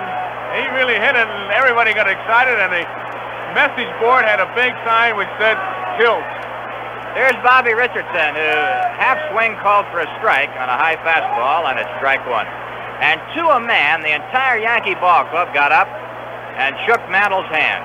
In other words, they recognized the significance and the historical factor behind that home run. Here is Richardson taking a strike, and it's 0-2. So Mickey Mantle makes history here in Houston, Texas, the first man ever to hit one in the Astrodome, and it's the Yankees 1, the Astros 0, as Richardson flies to medium left, 1 away. Jerry, they talk about the ball doesn't carry and it doesn't do this.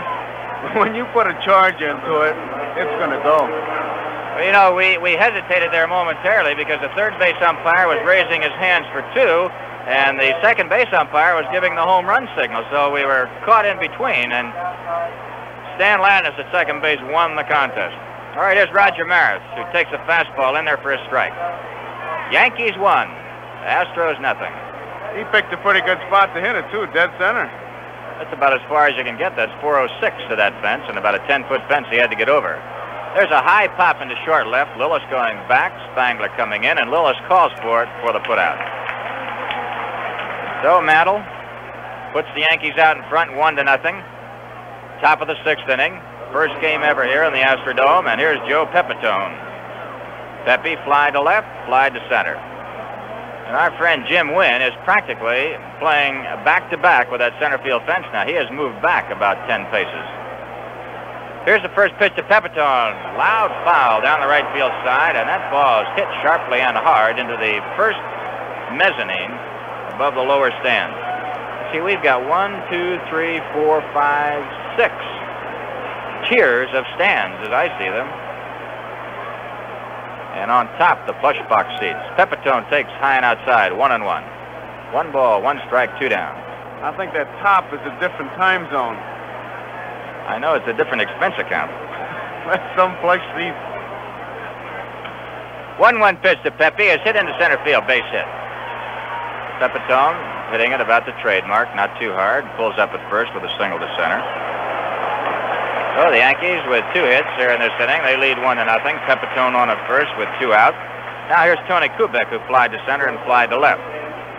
Kubek, who, as Joe mentioned earlier, was plagued with a bad arm for a lot of the spring, has now recovered, and he is throwing that baseball.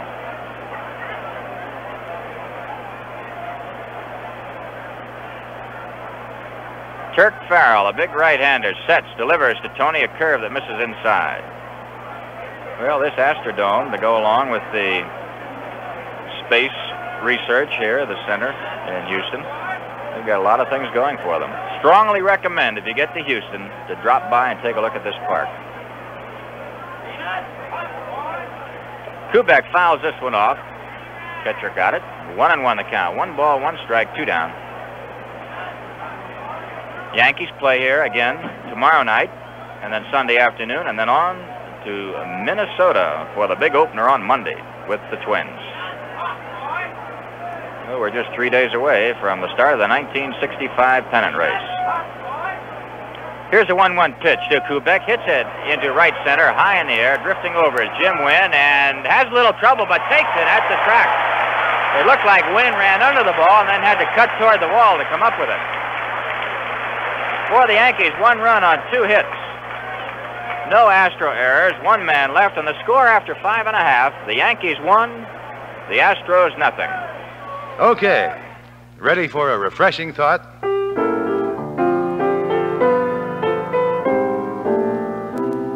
Think about a crisp, clean, lively Ballantine beer. Now, my friend, you've got the light idea. Ballantine's the beer that brings on the smiles, the beer that satisfies without filling. And that crisp, clean taste is so easy to stay with. Beer after beer after beer. Okay, now you've got the idea. So now you walk right up. Wrap your hand around a Ballantine for real.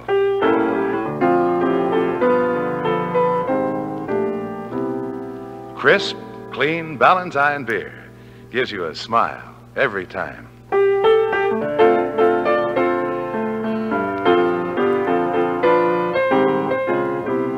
America's finest since 1840.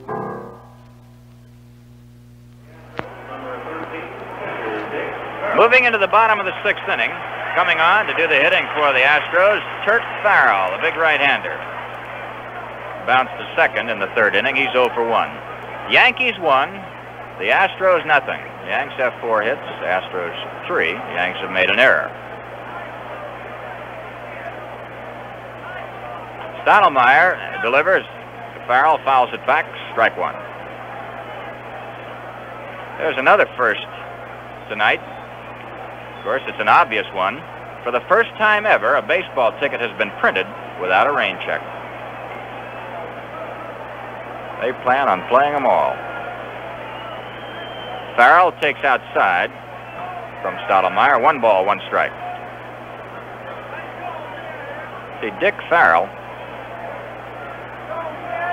pitched for the Phillies from 56 to 58, and then for the Dodgers for half a year, then on to Houston in 62. 2-1 the count. Farrell takes a fastball, it moves away. The Yankees won, Astros nothing. The last half of the 6th inning, and this ball game zipping right along.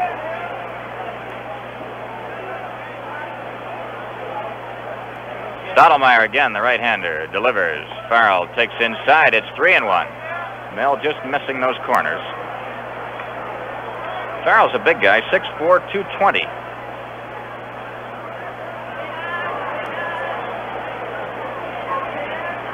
Where's the number 13, as you heard earlier? 3-1 pitch, in there, full count. 3 balls, 2 strikes, nobody out, nobody on. Last of the 6th, Yanks won, and that on Mickey Mantle's home run into the center field bleachers, the first ever here in the Astrodome. Farrell takes just outside, ball 4, and draws a walk. That's the first walk given up by Stottlemyre. Farrell is asking for a jacket. This stadium, as we've been reminding you right along, is completely air-conditioned. To the point, really, where it's rather a little coolish if you're not active. And I talked to Lum Harris before the game, and he said, you know, this is like the old Coast League. When you finish your career, you go out there and play 3 years more. He's got a point. Jerry, they announced the temperature in the stadium here, the Astrodome, at 71 degrees. Well, that's got to help those pitchers. No more of that oppressive heat or the humidity that you run into in the dead of summer. All right, Farrell at first base, nobody out, and here's Joe Morgan, the second baseman. A 2-hopper past Pepitone into right field. Farrell's going to try for third and then holds up. So let's see how they rule out when they're charging Pepitone with an error. That ball hopped right over his glove. So the Astros now with runners at first and second, nobody out. Al Spangler coming on. And I don't know what we'd be looking for except a bunt, Joseph. Have to look for this guy, and you better be careful not to play around too much because he can run. He may beat it out. Farrell at second. Morgan at first due to the error by Pepitone. Nobody out. Yanks lead 1-0, last of the 6th, and this is the first big rally, the first time the Astros have had 2 men on since the game got underway. Spangler swings at the first pitch and fouls it back. So that was a switch. The Yankee defense all shortened up looking for the bunt. Spangler swung at the good fastball. Now Jim Busby calls time, and we're going to have a conference between Spangler and third base coach Jim Busby. Jerry, the Yankees were so sure that he was going to bunt that Kubek was going to race Farrell for third base. And now Kubek is called off the play. He's hollering to Boyer right now. 1 strike the count to Spangler. Morgan moving off first. Farrell off second. Kubek running him back. And there's a bunt of beauty down the third base side. If it's fair, it'll be a base hit.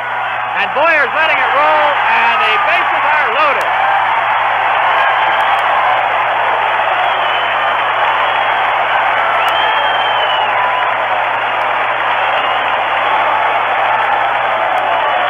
Time is called as Al Spangler dropped a slow roller that stayed about 3 inches fair, almost to the bag. You don't think that infield might be tailored to help this ball club a little bit?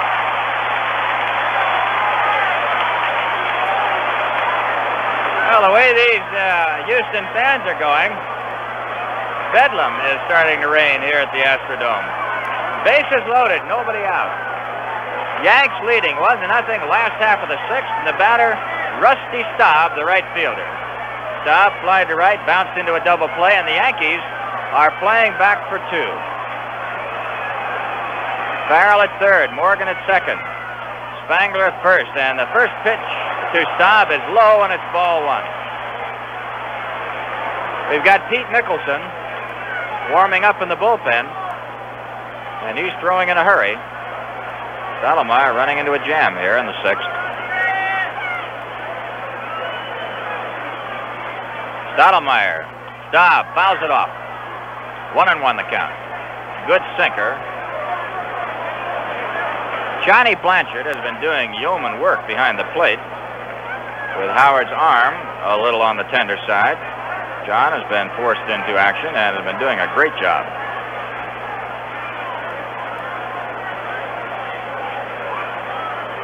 All right, Stottlemyre again gets a sign. Into the windup. The 1-1 pitch to Staub. Way outside. 2 balls and a strike. And the fans here sensing that first Astro run, starting to whoop it up.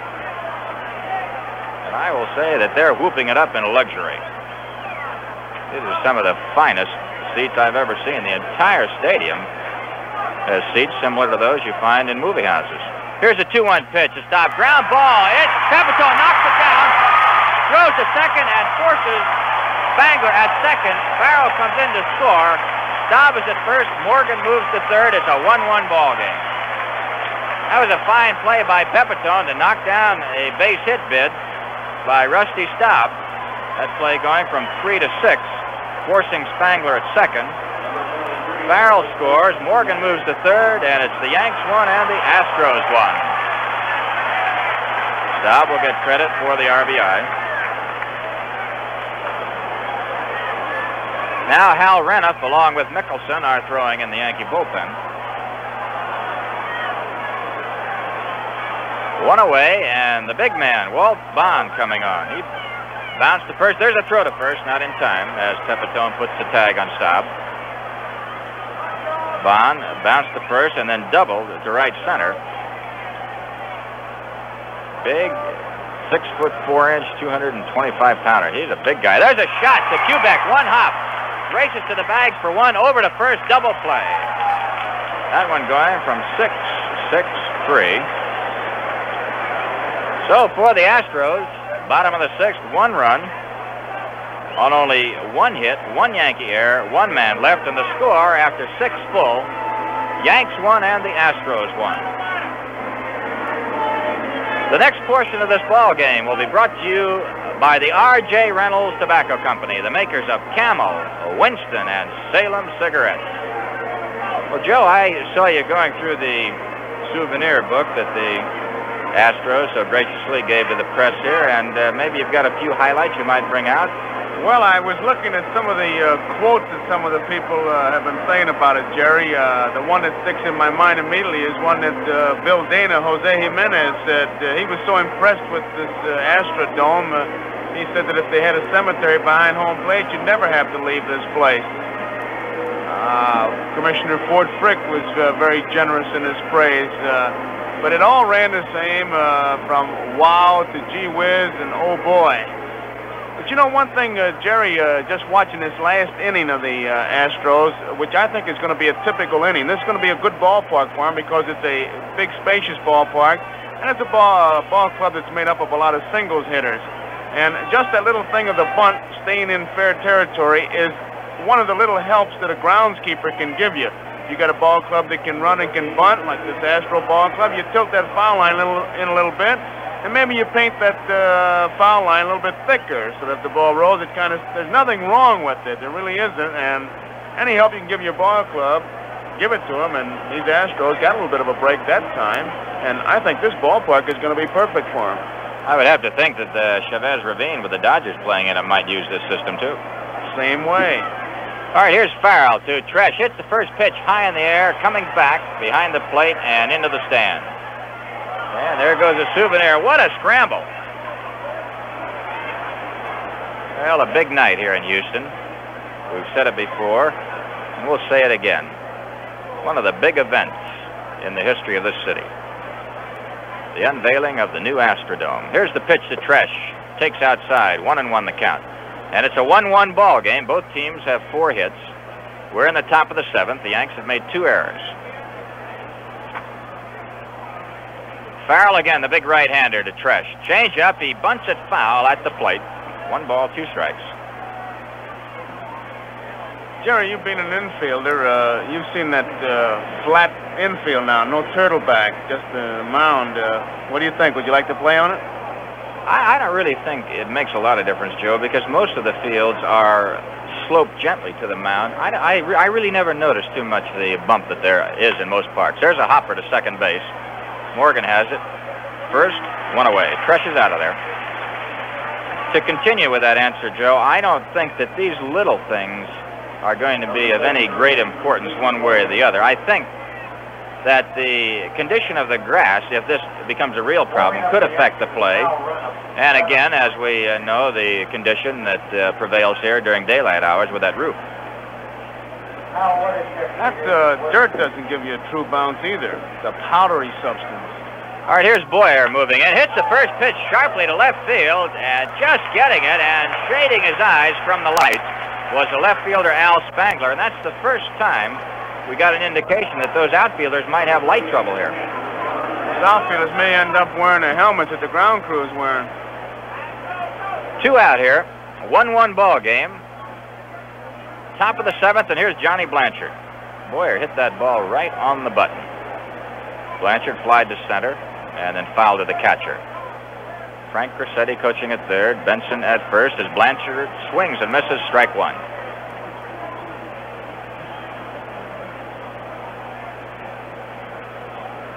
Hal Woodashik is warming up, a left-hander for the Astros. Hal Reneth has discontinued, rather. He's just sitting down now, his throwing for the Yanks. Blanchard check swing, a hopper, and it bounces over third, down the line. Johnny going for 2. Spangler up with it. And Blanchard is in with a double. That I think surprised him more than it did the pitcher, Turk Farrell.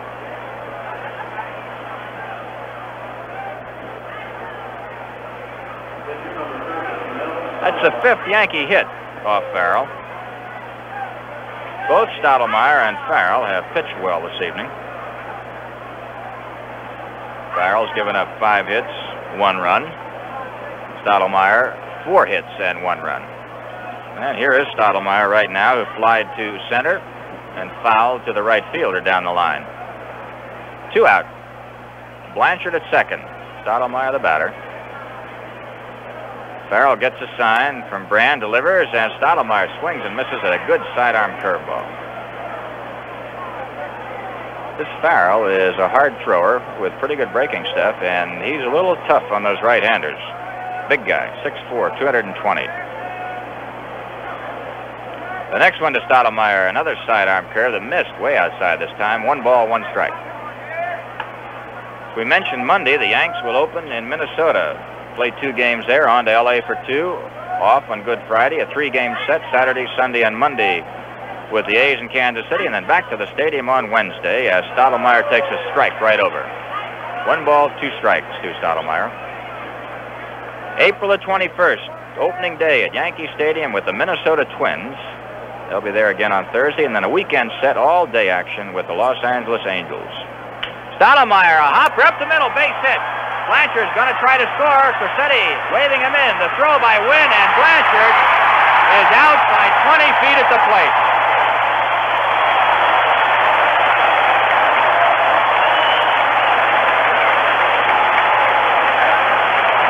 Johnny Blanchard, he had no place to go. The catcher, Brand, had the ball when John was still 20 feet down the line. So that takes care of the Yankees here in the top of the 7th. No runs on 2 hits, 1 man left. And the score after 6½. The Yanks won, the Astros won. Camel's Real Taste satisfies longer. Camel's Real Taste satisfies longer. Camel's Real Taste satisfies longer. The best taste you can get. You get tobacco taste, so rich and rare.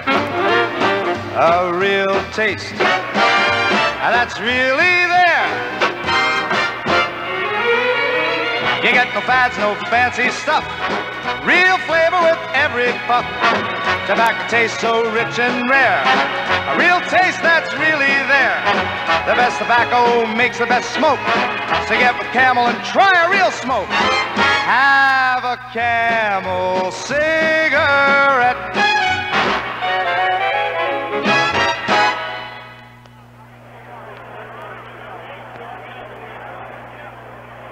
In this brand new ballpark, let's have an old-fashioned station break. Richard Hayes pinch hits for Jack Sterling tomorrow morning, 6 to 10 a.m. This is WCBS and WCBS FM, New York. Well, after that old-fashioned station break, here comes a brand new man to tell you all about this game, Joe Garagiola. Joseph? Okay, Jerry, it's tied up 1-1. Bob Aspromonte against Mel Stottlemyre. That Jim Wynn brought this crowd to its feet with a great throw to get Blanchard. Here's a fastball that misses, ball one. Johnny Blanchard, in all fairness, is hobbled with a bad leg. But I tell you, he wouldn't have scored on two good legs and roller skates. That Wynn really threw that ball. Perfect strike on the fly, and Brand caught the ball and had to wait for John. There's the strike on the outside corner. 1 ball and 1 strike. Aspromonte, a good-looking hitter. This boy's a solid ball player. Holds that bat still, holds it high. Waits for the 1-1 pitch. Swings and misses, and a strike, too. That was a good sinker. You could see it from here. Well, we've all been talking about this ballpark, but you've never seen a busier ballpark in the stands than this one. There are vendors in bright blue coats all over this place, and people still coming in. Outside, 2 balls and 2 strikes. There's no doubt about it that they're dressed as if it were a fashion show, and it's a status symbol to be here tonight on the opening of the Astrodome. And I guarantee you that old joke came to life tonight, you know. 1-1, that's the score. We haven't missed a thing, honey. Because there are some people here that will never see a ballpark again. Popped up, this one by Aspromonte, and Clete Boyer in foul territory is waiting. Foul territory, and makes the catch. 1 out.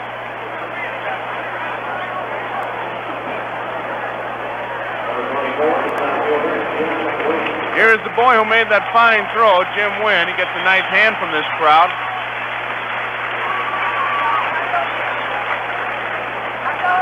We got a $2 million scoreboard here.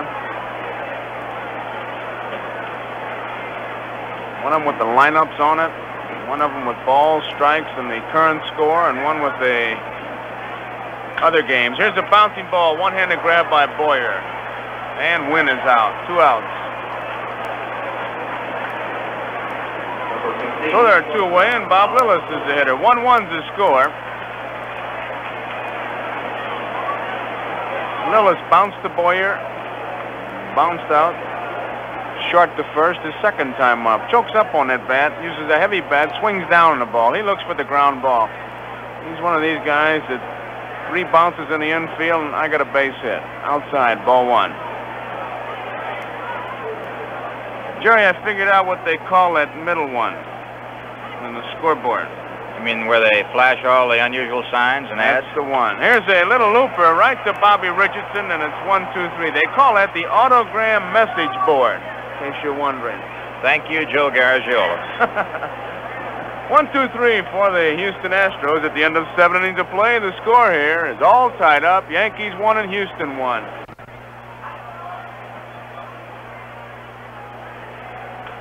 A new pitcher for the Houston Astros, Hal Woodishick. And to lead it off for the Yankees will be Mickey Mantle, and Woodishick, a left-hander. Mantle will be batting right-handed. And are you thinking like I'm thinking? Wouldn't that be something if he'd hit one right-handed? Mantle hit a home run left-handed into the center field seats for the Yankee run. He's up there now batting right-handed against Hal Woodishick. Steve Hamilton begins to loosen up for the Yankees. And looks like Hector Lopez limbering up.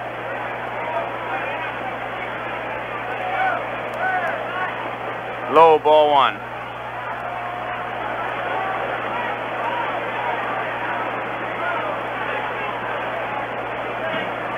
Woodishick to Mantle. Here's the pitch to Mickey. It's low. It's ball 2. Dick Farrell pitched 7 innings, gave up 1 run, 6 hits, struck out 1, and walked 1. We're in the 8th inning, all tied, 1-1. Swung on and tapped foul. Mantle had a good cut at that one, but tapped it. Stayed in foul territory, so it's 2 balls and 1 strike. You know, Joe, they're talking about somebody hitting the roof of this ballpark in fair territory, which seems to be highly unlikely, but it isn't so unlikely that they wouldn't hit one of those many microphones that ring the center field area out there and broadcast all the pertinent information back to the spectators. That could happen. Wonder if that's a ground rule, Jerry. Off the microphone's 2 bases. Here's the pitch to Mantle. It's a strike on the outside corner. Just did catch it. Woodishick, he doesn't throw hard. He's a nibbler. He's in and out, up and down. Here he comes with the 2-2 pitch. Curveball, and it stays low and inside, and it's a full count now on Mantle, 3-2. Mickey went down to 1 knee as he took that curveball. 3 balls, 2 strikes. 1-1's the score. Here is the 3-2 pitch. Tapped foul as Mickey reached for a fastball, the outside part of that play. But when you get 2 strikes on, you just can't be that particular.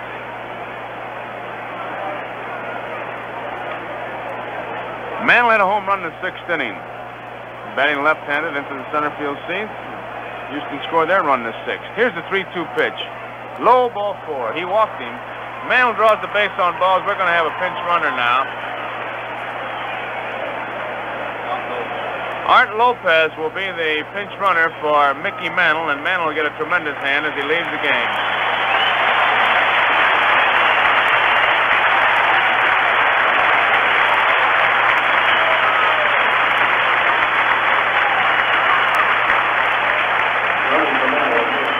Bobby Richardson is the hitter now, and Lum Harris hollering to Ron Brand to pull the third baseman, Aspromani, in a little bit to watch the bunt, watch the hit and run play.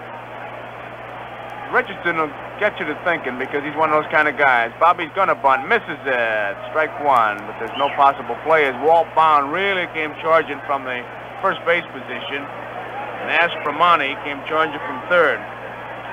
Here's one of those spots that managers like to switch off right about here. Bobby can handle that bat. See what happens. Bobby misses again as he attempts to bunt. And 2 quick strikes. Looked like Bobby was trying to bunt for the base hit that time, not so much a sacrifice bunt. So it's 2 quick strikes on Richardson. On first base is Art Lopez, the pinch runner from Mantle. 1-1's the score. We're in the 8th inning. Woodishick delivers. Low. 1 ball, 2 strikes.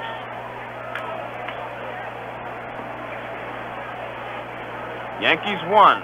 Houston 1. Art Lopez leads off first base. Rusty Staub in right field is actually guarding the right field line. A lot of room in right center. Here's the pitch to Bobby. A strike call to curveball. They got him. Richardson out on strikes, and that brings up Roger Maris. Woodishick doesn't overpower you with this stuff, but he's around that plate pretty good.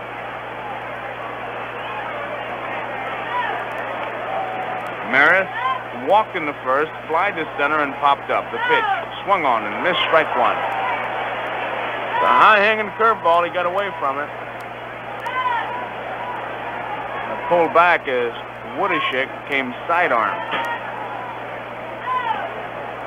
The pitch. Fastball high. 1 ball, 1 strike. All that talk before the dome was complete about will a curveball curve and will a knuckleball break? Sure does seem to happen. There's a line drive right field. Rusty Staub comes in. A shoestring catch. They got a chance for a double play. The throw is dropped. So Lopez is back. Nice play by Rusty Staub. There'll be no error on that play. Staub made the shoestring catch, and then on the run, flipped it to first baseman Walter Bond. It was a short hop throw, and Bond couldn't hold it, so Lopez got back. Nice play by Staub.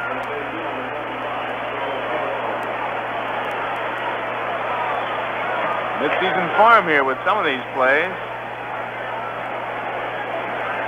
2 outs, and Joe Pepitone is the hitter. Pepe single in the center field in the 6th inning. He's 1 for 3. Low, ball 1. He flied deep to center field in the 4th. He flied to left in the 1st inning. 1-1, all tied up, 8th inning. Woodishick checks Lopez at first. Here's the pitch.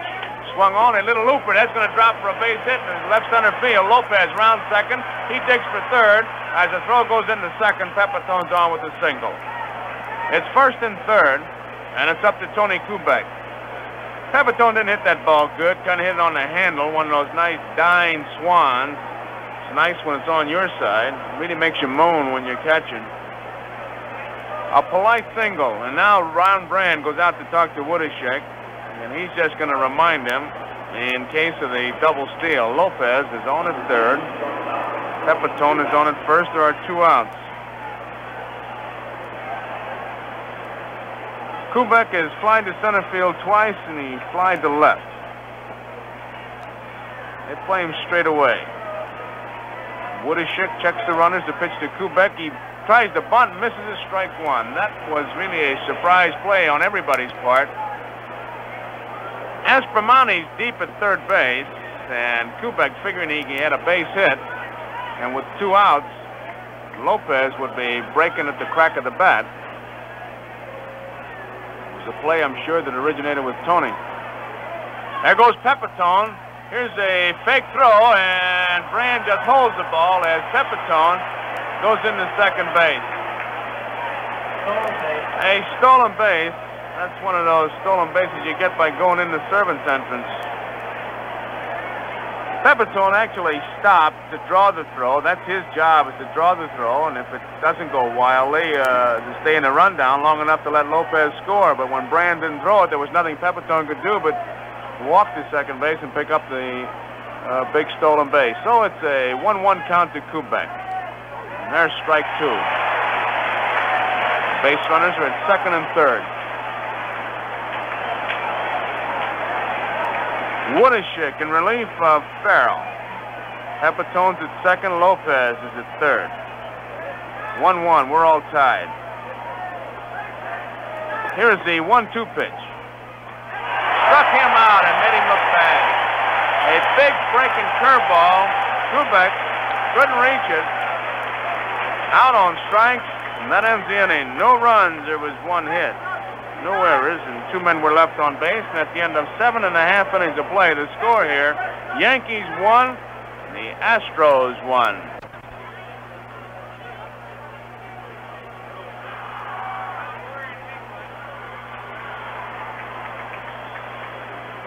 Is the score here, bottom half of the 8th inning.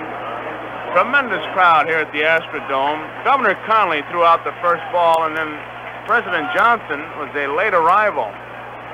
And they have once again reminded everybody up here the reason for the late arrival. Here's the pitch by Stottlemyre, swung on by Brand. Big hop to Boyer. He's got it. Pepitone, 1 out. Brand is out from Boyer to Pepitone. There was a call to the local radio station here that there was a bomb in the Astrodome. So with that bomb scare, there was a delay in the arrival of President Johnson. Until, of course, it was completely checked out. Here is Woodishek. A strike is called. His attendance tonight, 47,876. Woodishek takes it low, and it's 1 ball and 1 strike. They give it the added footnote that that's the biggest crowd ever to attend a ball game in Houston, 47,876.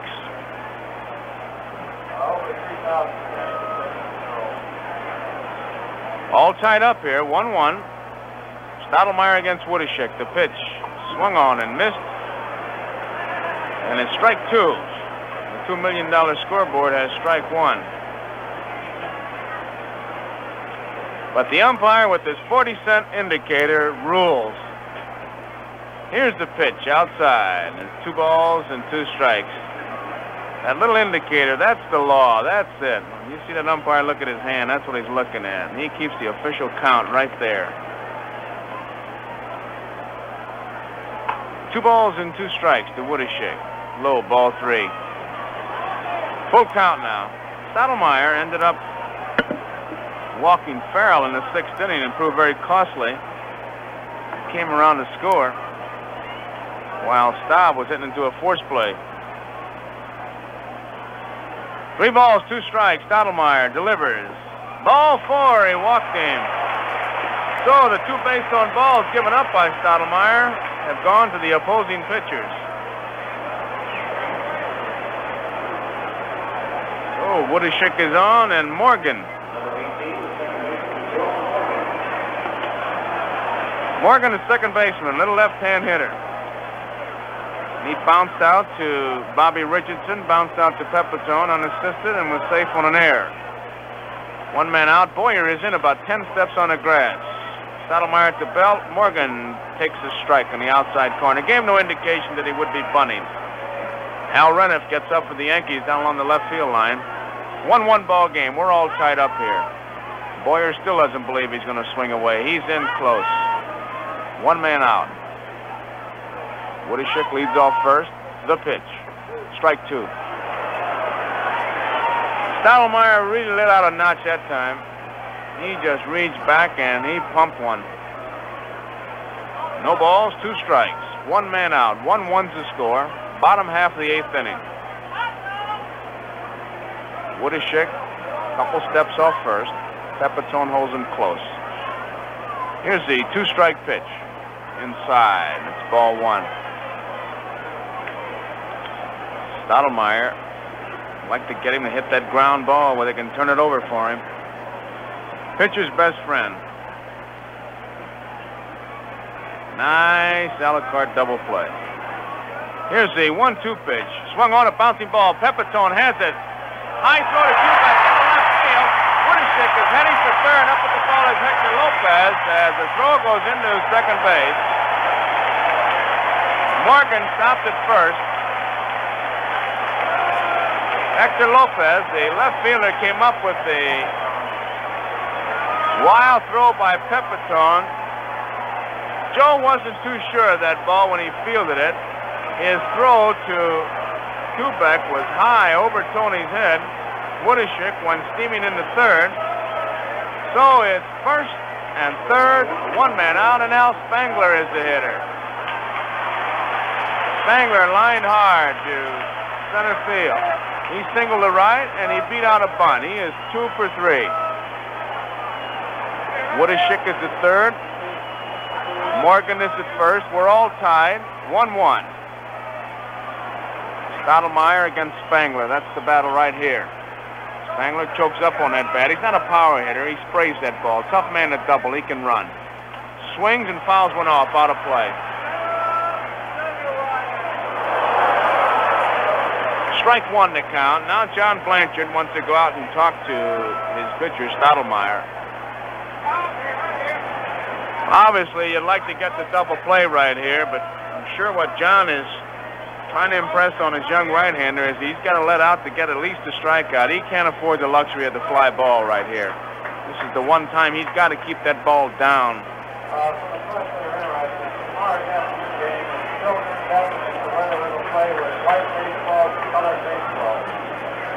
One strike.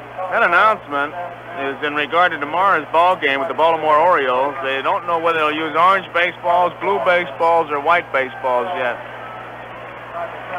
Right now, Stottlemyre against Spangler at the belt. The pitch is swung on. It's a bouncing ball up the middle. Kubek's place going to be at the plate to throw, and they're going to get him. They got him. Kubek to John Blanchard, and Woodishick is out. Nice play by Kubek. That was not an easy play for him. John Blanchard blocked Woodishick and made the tag, so it's 2 men out. On at second base is Morgan. On at first base, it's Al Spangler, and the hitter is Rusty Staub.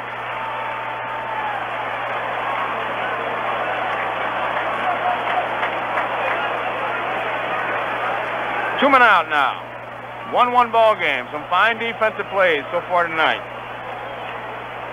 Staub, a good-looking left-hand hitter against Stottlemyre. Here's the pitch. Swung on and missed it. Strike 1. This kid really gets his cuts up there, this Staub. Bobby Richardson deep at second base. Over towards the hole. Pepitone deep. They want to knock that ball down. Swung on, popped up. Foul ball, out of play. Nobody can get it. It's strike 2.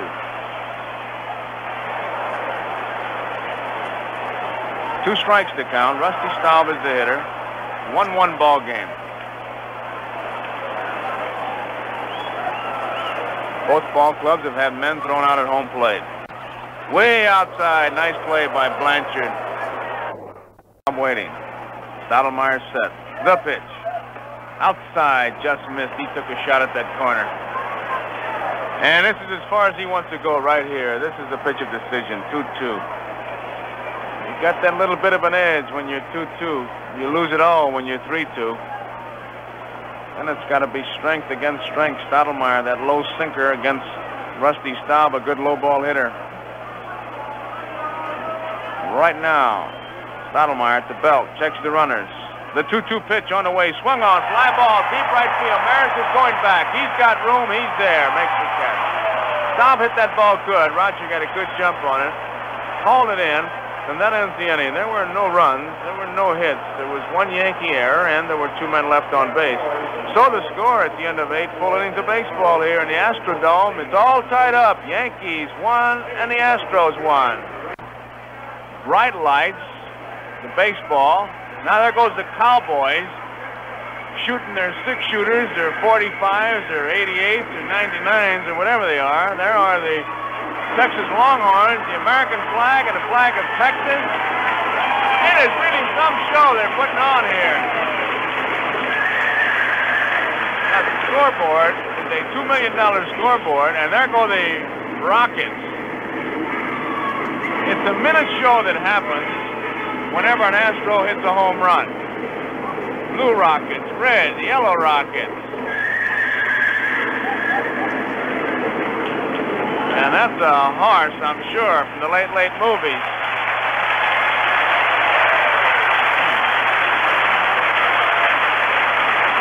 Yes, sir, New York is a summer festival.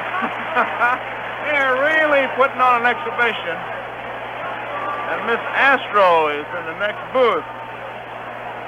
I tell you, it's hard to play a game in this Astrodome. Here we go, top of the 9th, and swung on a bouncing ball foul. Tom Tresh is the hitter, batting right-handed against Woodishake.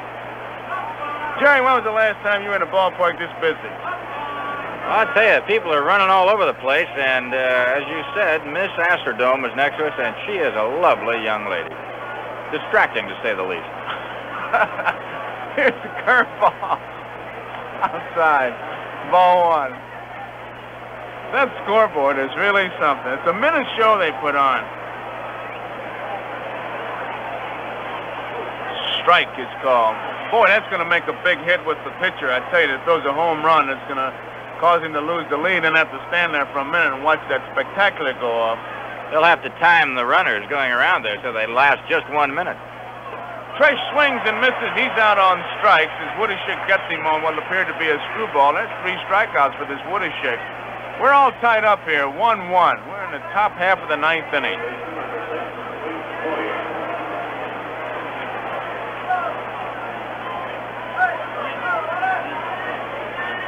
Clete Boyer is the hitter, and Phil Linz has come out in the on-deck circle. Blanchard is the scheduled hitter. Low, ball 1 on Clete Boyer. Now, John's had a bad leg. He's been a busy guy, so it could be that manager Johnny Keene is going to go to a pinch hitter, or it could be that Lindsay just standing up there and he'll hit for Stottlemyre. Tap foul.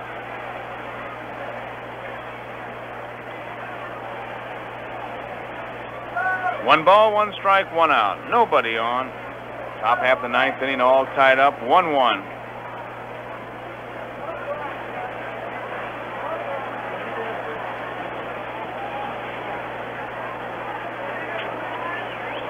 Here is the 1-1 pitch outside, ball 2. That scoreboard is 470 feet long.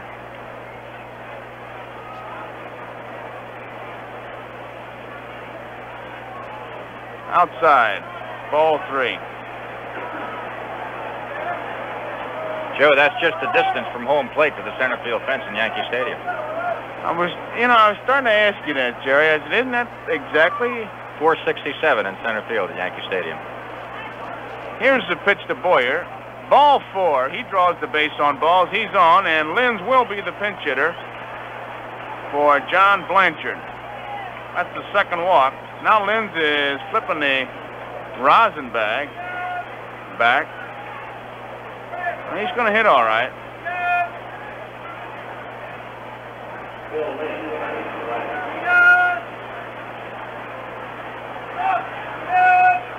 Here's the pitch to Linz. It's a curveball high, and it's ball one. Pedro Gonzalez has come out of the Yankee dugout, and he appears to be the pinch hitter for Mel Stottlemyre.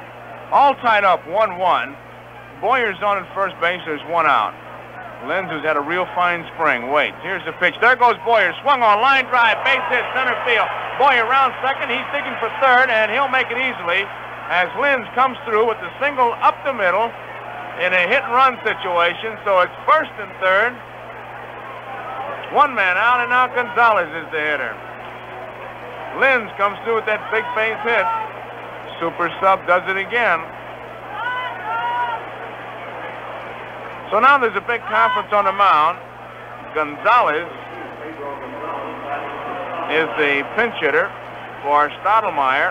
All tied, 1-1 here. Woodishick and Brand, there's any number of things they could be talking about. Lillis wants to make sure just what they're going to happen. Last time, the possibility of the double steal, Brand held the ball and did not throw it through. Which is one thing I'm sure he's talking about. Now the second baseman Morgan checks with Lillis as to what's going to happen. And the possibility of the squeeze play is ever present. Time is called now. Morgan wants to know just how they should play it. Now Bond is holding close. Aspromani is even with the bag. Lillis and Morgan are back.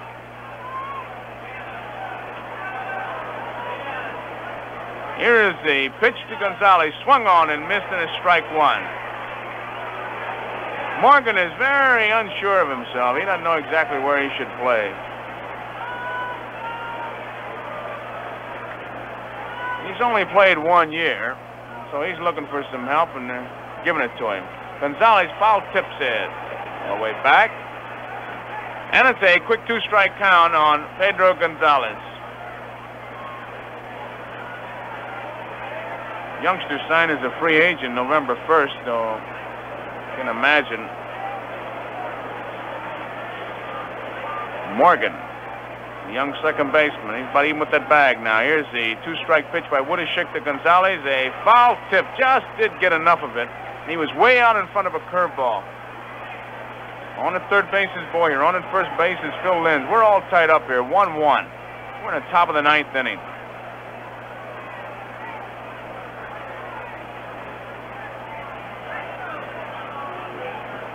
Woodishick checks the runners. The pitch to Gonzalez is swung on. It's a bouncy ball. Lillis is short, has it to second. One out. Over to first. Double play. They got it. Gonzalez hit that ball sharply, but Bob Lillis, a fine play. 3 quick steps to his right. Gave it to his second baseman, Morgan, over to first, and they turned it over for the double play. So no runs. There was 1 hit. No errors. 1 man was left on base. And at the end of 8.5 innings of baseball, here the score. Yankees 1 and the Astros 1. Void where prohibited or restricted by law. Hal Renniff and Bob Schmidt, the new battery for the Yankees. And right here, let's pause for station identification. Richard Hayes pinch hits for Jack Sterling tomorrow morning, 6 to 10 a.m. This is WCBS and WCBS FM, New York. Al Renniff against Walter Bond in the bottom of the ninth, all tied up here, 1-1. Bond, big left-hand hitter. He had a double in the 4th inning. He drilled one in the left center field. Here's the pitch by Renniff. Swung on and fouled off. This big guy gets a good cut up there, Walter Bond. He wears a miniature shin guard to protect against the foul tip that he constantly is hitting himself with, and then he wears that golf glove. Whoops, he had to get out of the way of that one. Low fastball had him hopping around like it was hot cinders time. 1 ball and 1 strike. Nobody out, nobody on, all tied up. Yankees 1, the Astros 1. Bottom of the 9th inning.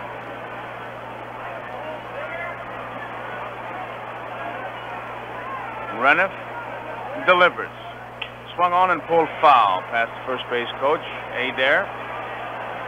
And it's 1 ball, 2 strikes. The Astros dark socks with a star on each leg. A star on their cap. One of them saying, we got stars everywhere but except playing.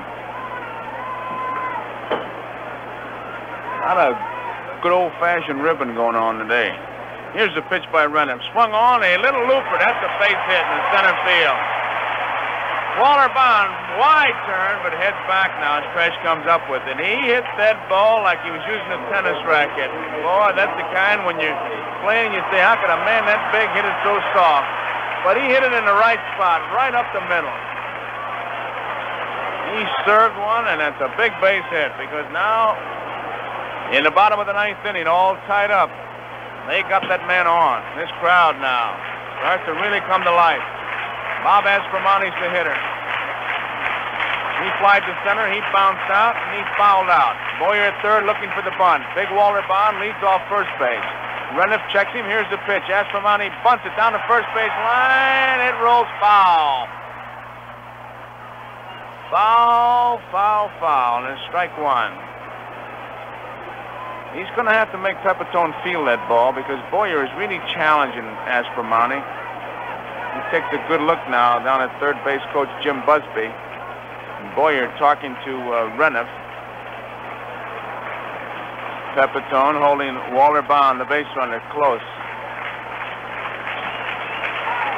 Yankees 1, Astros 1, bottom of the ninth. Nobody out. Aspromonte the hitter. Walter Bond at first base. Hal Renniff is the pitcher. Boyer edging in at third base. Renniff at the belt. Checks the runner. Aspromonte swings away, a bouncy ball back to Renniff to play the second base. Kubek out over to first, double play. They got it. Manager Lum Harris switched off, and Renniff jammed Aspromonte, hit him right on the thumbs. Aspromonte bounced one right back to Renniff. Renniff quickly wheeled and turned to Kubek. Kubek got that ball on its way to Pepitone. 1-6-3 double play. Pitcher's best friend. And that brings up Jim Wynn. Strike. Fastball caught that inside corner. One strike. Renniff delivers. Strike two. And that was the curveball.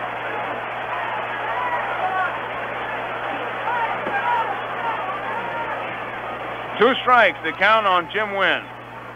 All tied up here. Yankees 1, Astros 1, bottom of the ninth. Wynn waits. The pitch just misses outside, a curveball. 1 ball, 2 strikes. Outfield straight away, not too deep. Hal Renniff made a fine play. Boy, knowing who's going to cover at second base, that's what made that play. He knew Kubek was covering, he gave it to him perfectly. High, fastball, 2 balls and 2 strikes. That's as far as he wants to go. Wynn was out on strikes. He bounced out in the 5th and bounced out in the 7th. Renniff adjusts his glasses, and that always makes the hitter feel good. Here is the 2-2 pitch now. Swung on, line drive, base hit, center field. So Wynn keeps it alive. He's on. Throw comes in. They got him diving back to first base. Bobby Richardson really gave him the Academy Award job on that one. Wynn, he hit that ball, and he came scooting a wide turnaround first, and Bobby picked it up. And as the throw came in, Bobby Whelan faked a quick throw, and Jim Wynn went diving back. So there are 2 outs, base runner at first base, and the hitter is Bob Lillis. The flea. This little guy, a tough man who strike out, constantly gets that bat on that ball. Renniff checks the runner. There's a lob throw to first base. They used to keep him honest over there. Wynn can run. He's a threat to steal. Big lead. Fake start, bouncing ball.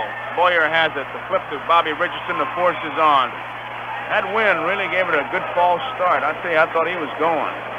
Boyer flips to Bobby Richardson. The force is on. That ends the inning. There were no runs. There were 2 hits, no errors. 1 man was left on base.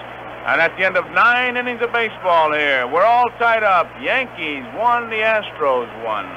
And Red, if we're going to go into first this and first that, and you're going to be the first announcer to do the first extra inning game in the first Astrodome built in the first city in Houston or whatever it is. You're going to be the first one. That reminds me. You heard of Adam and Eve? Yeah, I remember those fellows. I wasn't the first fellow then. Well, you know, friends, I think it's wonderful.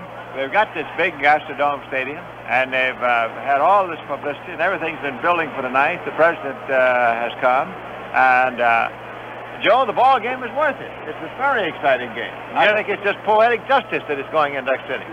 Yes, sir. I tell you, it's been a great ball game. You could have played in the old cow pasture in the North 40. It'd have been worth it. But here at this beautiful stadium, it's just been a great ball game.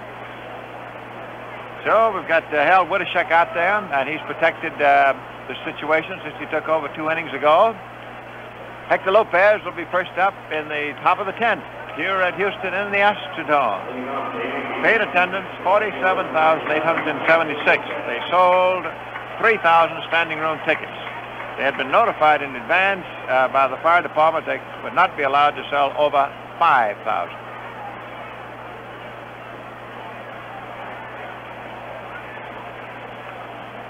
Hector Lopez, right-hand hitter, takes a curve low inside. Now, of course, this is the opening of this stadium. They're opening the new Atlanta Stadium tonight. At the end of the 7th inning, it is Milwaukee 5 and Detroit 3, and Milwaukee will have to wait a year to where they own it. Pitch is over for the strike. 1 ball, 1 strike. Hector Lopez batting for his first time. Arturo Lopez ran for Mantle in the 7th and the 8th, and then Hector took over in the outfield. Takes low, ball 2, 2-1. We've had very sharp defensive play. We've had some double plays that have been beauties. Pitches, I call second strike, right under the shoulders. 2-2. The Yankees came up with one just now in the top of the 9th.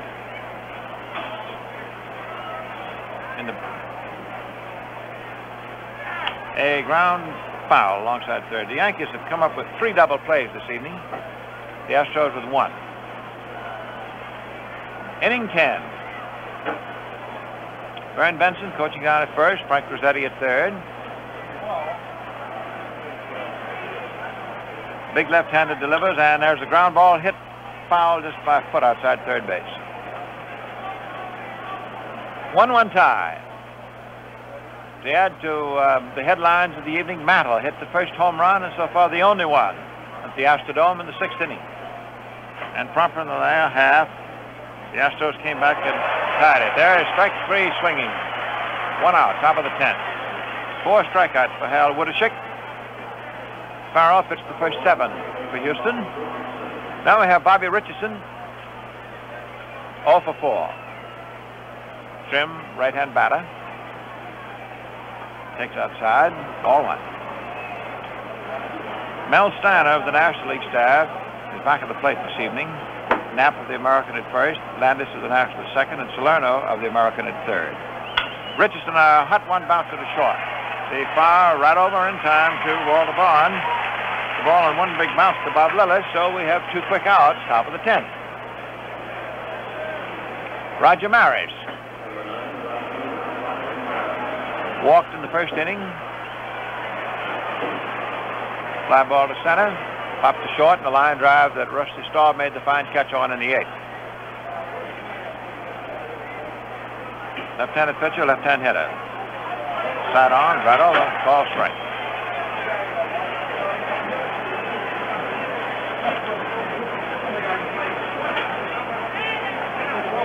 Curve, low outside, ball 1. 1-1.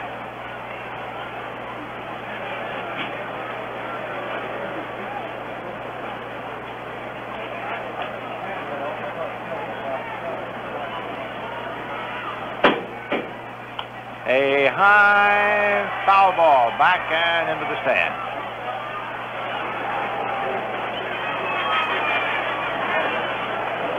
One and 2.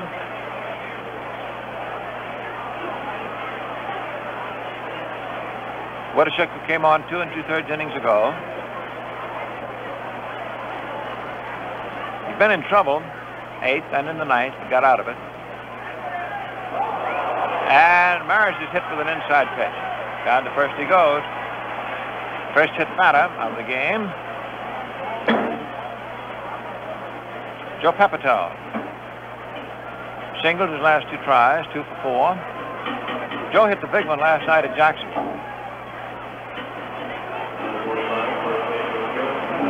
Pepitone, left-hand batter.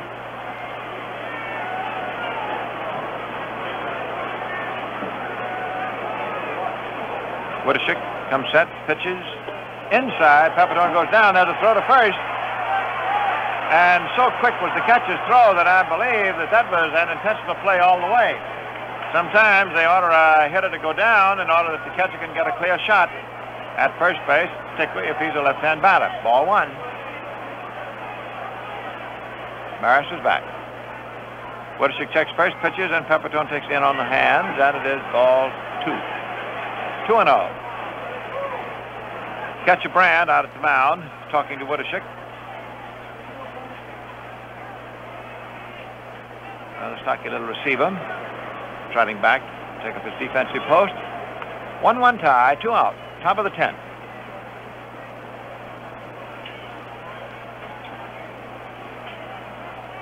They throw to first. Maris back. It's going to be a tremendous weekend in Houston. Pepitone, half swing, a foul off, strike 1. Tomorrow afternoon, Orioles playing the Astros. Tomorrow night, the Yankees play the Astros. Sunday afternoon, it's the Yankees. And then Sunday night, it's the Orioles again. Went a round robin.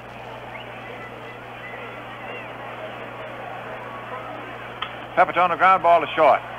Slip over to second for the easy force on Maris, and that ends batters in the top of the 10th inning. That was Lillis over to Morgan. So the score, end of 9½. The Yankees won and the Astros won.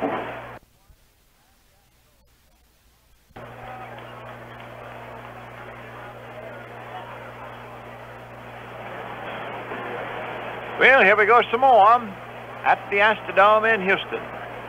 This is the first time in Major League history that we've had checks printed without rain checks. No rain checks here. Rain check was invented about 1890. So you might say this is the first time organized ball since then. Last of the 10th. The catcher, Ron Brand, right-hand batter, first up. Relief pitcher, Hal Renniff, comes down with a curve low, ball 1. Stottlemyre went the first 8 innings. Renniff came on, inning 9. There's a foul back. 1-1.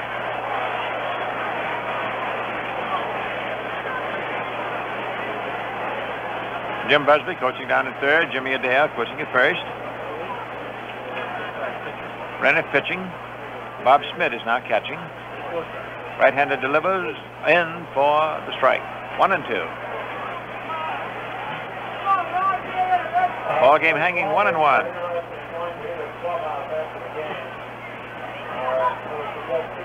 One run, 8 hits, 3 errors to New York. 1 run, 6 hits, no errors for Houston.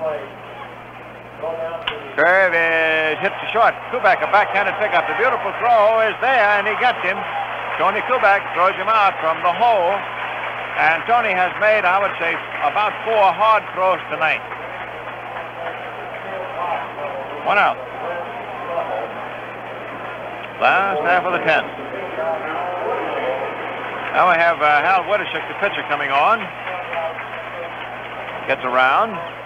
It'll be very interesting to get the comments of the ball players who have participated in this game this evening when they're in the clubhouse afterwards. Pitch is outside. We, of course, will have a chance. We'll go back on the bus with the Yankees to the hotel. And I imagine, Jerry, they'll really be popping off. Red, there's no question about it.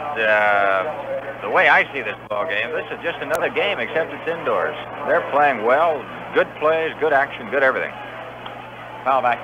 The thing I want to hear them talk about is when they play at 1:30 Sunday afternoon. I think that's going to be the story. In fact, I'm going to be out here a little bit early tomorrow to check some of those Oriole players. You can't wait till Sunday? Well, I'd rather know, so I'll be ready to tell people tomorrow night. All right, I'll listen to you. Renniff comes down with the curveball, too low, ball 2. 2 balls, 2 strikes. Wittishik hitting.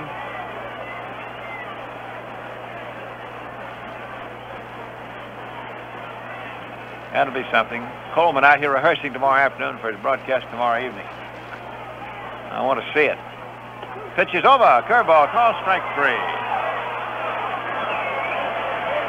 First strikeout for Rennick. Now we have 2 down. Last half of the 10th. And here is Joe Morgan, who is the young second baseman and the leadoff tonight.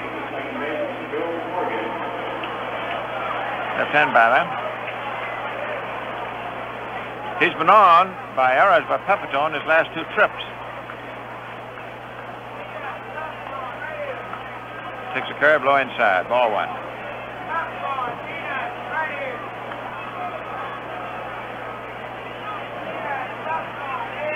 Rennick wastes little time. Pitches over for the strike. 1-1. Outfielder step toward right. Boyer is up on the inner grass, third. Suspicious. Morgan may attempt to lay one down. Rennick pumps. Pitches high and hard for ball 2. 2-1.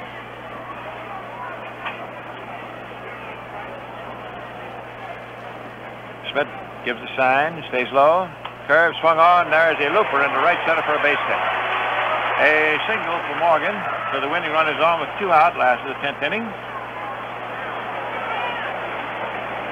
Hit number 3 off Rennick, number 7 for the Astros in the debut of their famed ballpark. Here's Al Spangler, who's had 2 base hits. He had a bunt single in the 6th inning, which was quite pivotal as the Astros got their run. Otherwise, this thing would have been over. It is now. It isn't. It's 1-1. Rennick stepping to the back of the mound, tightening the lace on his right shoe. Looks around, checks the infield deployment. Spangler, left-hand batter. Rennick throws casually over to first. He started his motion. Continued it, of course, to avoid a ball. Morgan leading off. Draws another throw. Rennick is now definitely suspicious that Morgan may try and steal on him. Get the winning run halfway around. Morgan taking his lead. It's a good lead. He goes. Pitch is taken as the throw, and he steals it. It's a call strike at the plate. Morgan stole it. He went right down and got it.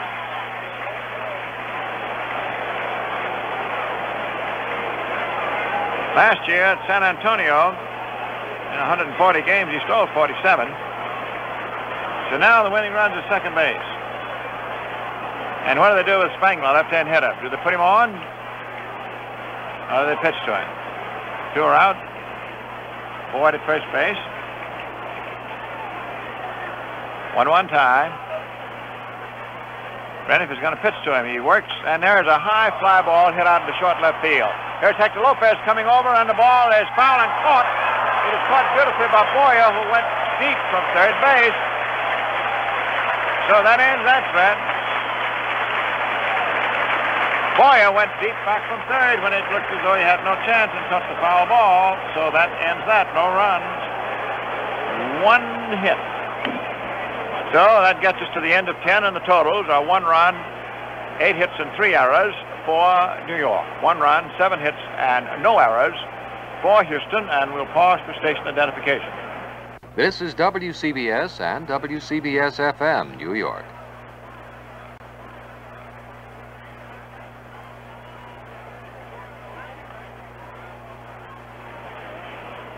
Now, Jerry, before we have inning 11, what's with you?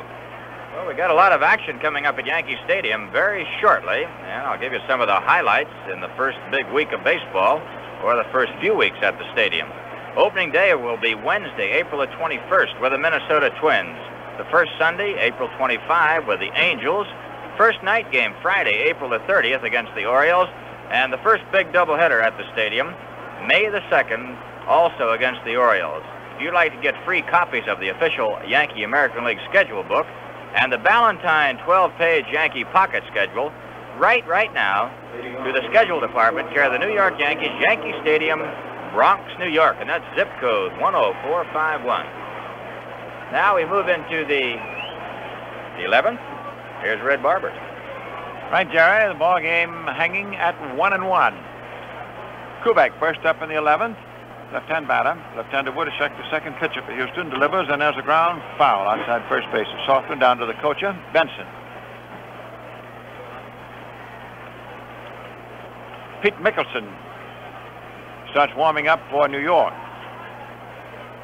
Foul ground outside the left field line. Outfield straight away on Tony. Kubek has gone 0 for 4 this evening. Takes an outside curve that is too wide. 1-1. Inning 11. It's a fitting ball game for this dramatic opening of this fabulous ballpark. Curve low outside, ball 2. Notice today that the current issue of Look magazine has a piece on the Astrodome.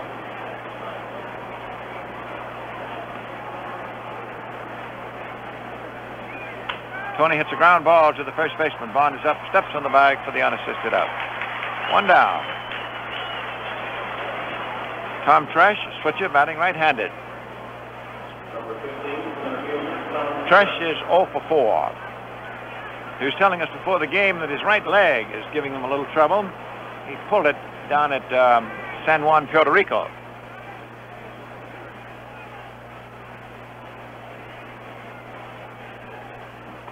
Pitch is wide. Ball 1.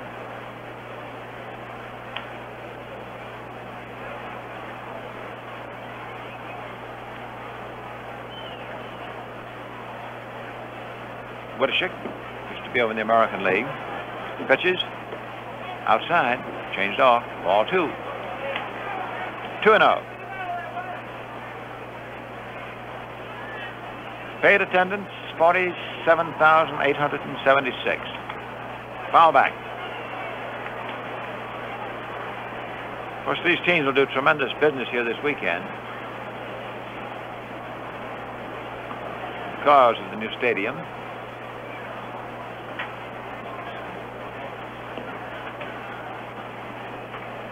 Foul back.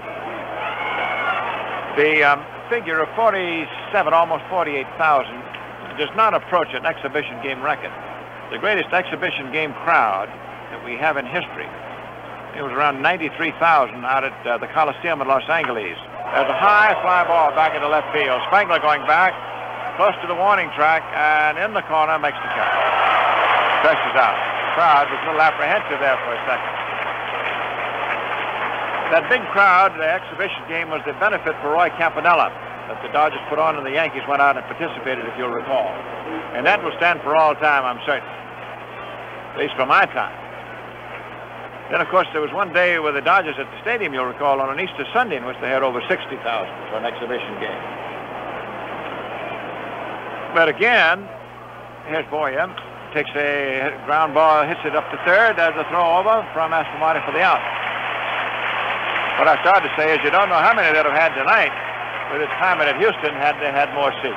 Anyhow, the score at the end of 10.5 remains the Yankees 1 and the Astros 1.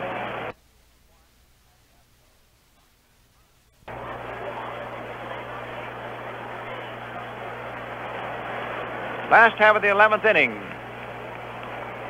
1-1 ball game, and the Yankee relief man, Hal Rennick, will be pitching to Rusty Staub, brought upon Bob Aspromonte. Staub is a tall, red-headed, left-handed hitter. His hair of that reddish tinge, which explains his nickname, Rusty. He had a fine catch of a line drive in the 9th inning against Maris. Outfield shades him into right. Right-hander Rennie, ready to go. Gets the curve in for a call strike. 0-1.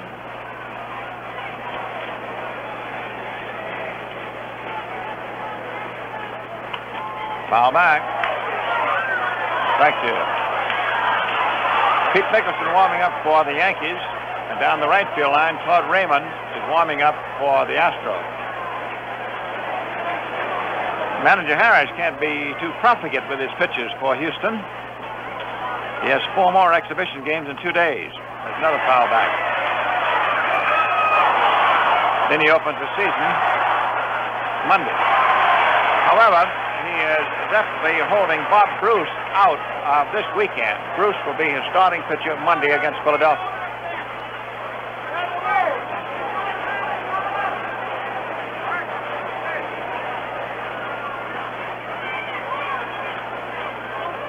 Freddie. Deals. Curve that is fouled into the dirt. Still 2 strikes. A definite World Series atmosphere has pervaded the entire evening. Writers are here from all over the United States, which is the tip-off in the interest.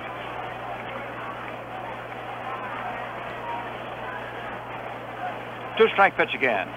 Strike 3 swinging. Struck him out. Now we have 1 down.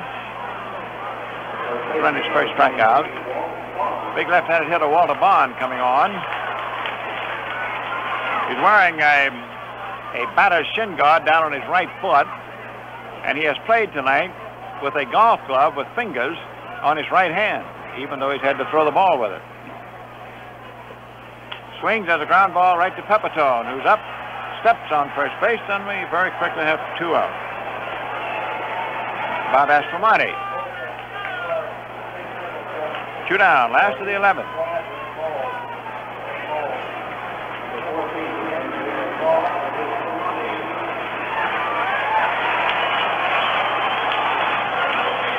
Bennick rubs up the ball, trying to break it.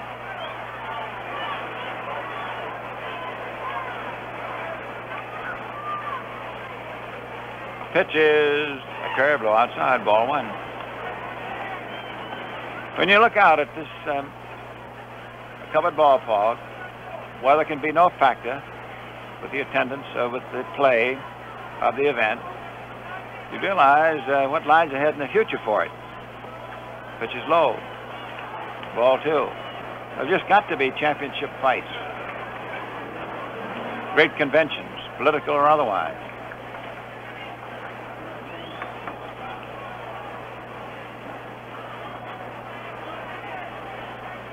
Rennick works, there's a foul, back out of play.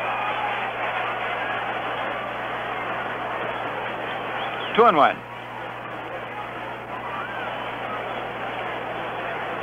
Football is already set for this fall.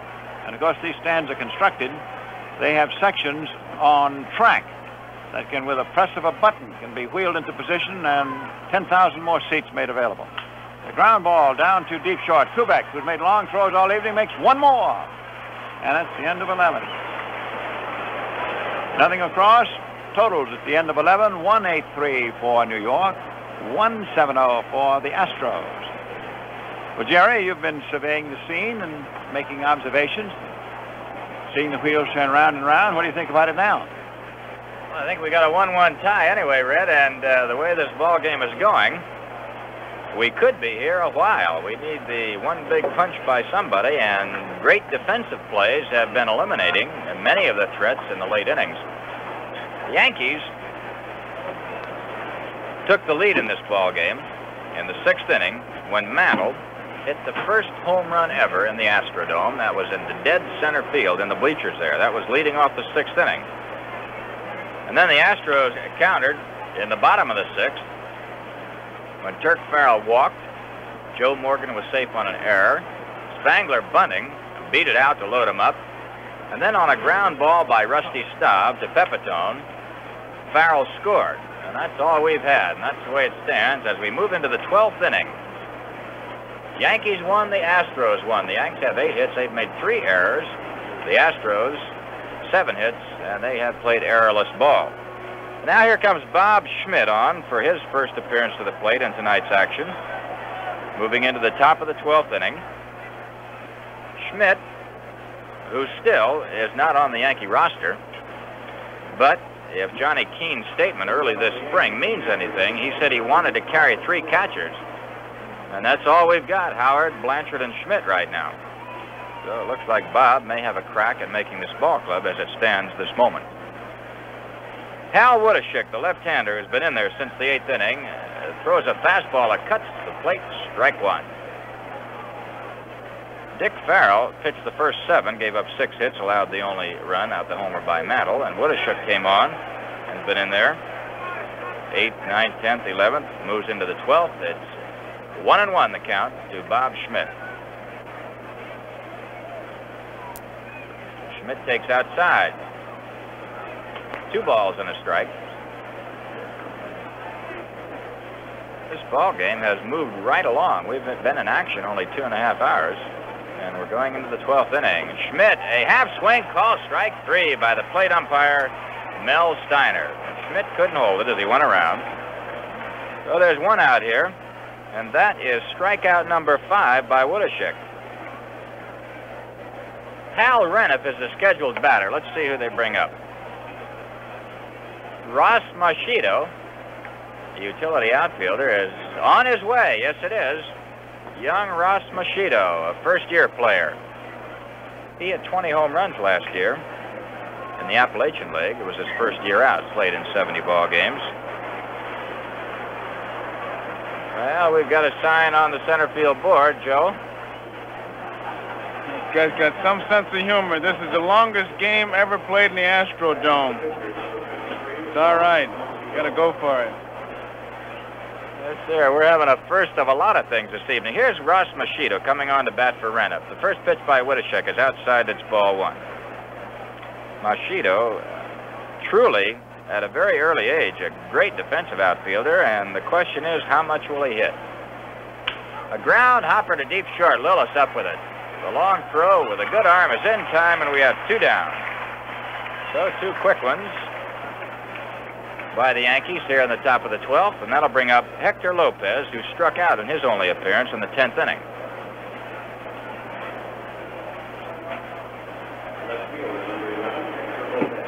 Mickelson has been warming up for the Yankees, so he'll be going in the bottom of the 12th to face the Astros. Here's the first pitch to Hector Lopez. Takes outside, and it's ball 1. Woodeshick is the type of left-hander who has the ball and moves away from the right-handers, and when you start to pull him, you can't do it. You got to go to the opposite field with this fellow when he throws that fastball out there. And Hector swings this on the end of the bat toward first base coach Vern Benson, who picks it up and flips it back to the pitcher. The minute you try to pull these left-handers with the ball a tail away from the right-hand batters, the shortstop gets a lot of activity. Sort of a half screwball. Here's the whoa. Well, he missed the catcher, the umpire, and Lopez, and threw a 1-hopper back on the screen. 2 balls and 1 strike. That was a screwball that he was attempting that got away from him completely. That missed Brand a good 10 feet. 1-1 ball game, top of the 12th. The next pitch to Lopez, fastball that's low and inside. This time 3-1. 2 down, nobody on. The Yankees batting. Claude Raymond, a right-hander, is warming up for the Astros in the bullpen. Now here's a pitch to Lopez. Strike 2 called. Beauty. 3-2 the count. 2 down. Lopez with a .311 batting average thus far this spring. Now Woodeshick again. The payoff pitch is hit into straightaway center field. Jim Wynn, with the good legs, drifts to his left and takes it. 3 up and 3 down for the Yankees. Top of the 12th. The score after 11 and a half. The Yankees 1 run on 8 hits. The Astros 1 run on 7 hits.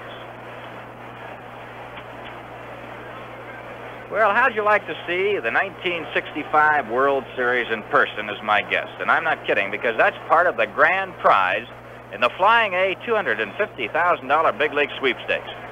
You and 5 of your friends could win expense-paid trips to all the 65 World Series games, wherever played.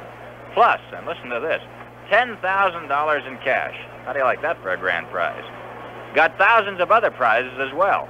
Ford Mustang convertibles, RCA Victor TV sets, Waltham wristwatches, portable transistor radios, and Baseball Hall of Fame statuette sets.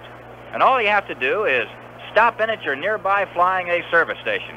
Fill out an entry blank. You don't have to buy a thing. Drawings are held every week through May the 3rd. So you've got thousands of chances to win, and you could win expense-paid trips to the World Series for yourself and 5 friends, plus $10,000 in cash. Why don't you see your Flying A dealer for details today and enter the Flying A $250,000 Big League Sweepstakes? Well, we've got a new pitcher. Pete Mickelson has come on to face the Astros here in the bottom of the 12th inning. He's the 3rd Yankee pitcher. Mel Stottlemyre went the first 8, gave up 4 hits and 1 run. Renniff pitched 3 innings, gave up 3 hits, and has allowed no runs. 1-1 tie, bottom of the 12th. Now here's Jim Wynn. He's 1 for 3. Right-hand hitting center fielder. This young fellow made a great play to knock off on a run at the plate when Johnny Blanchard tried to score from second on a base hit to center.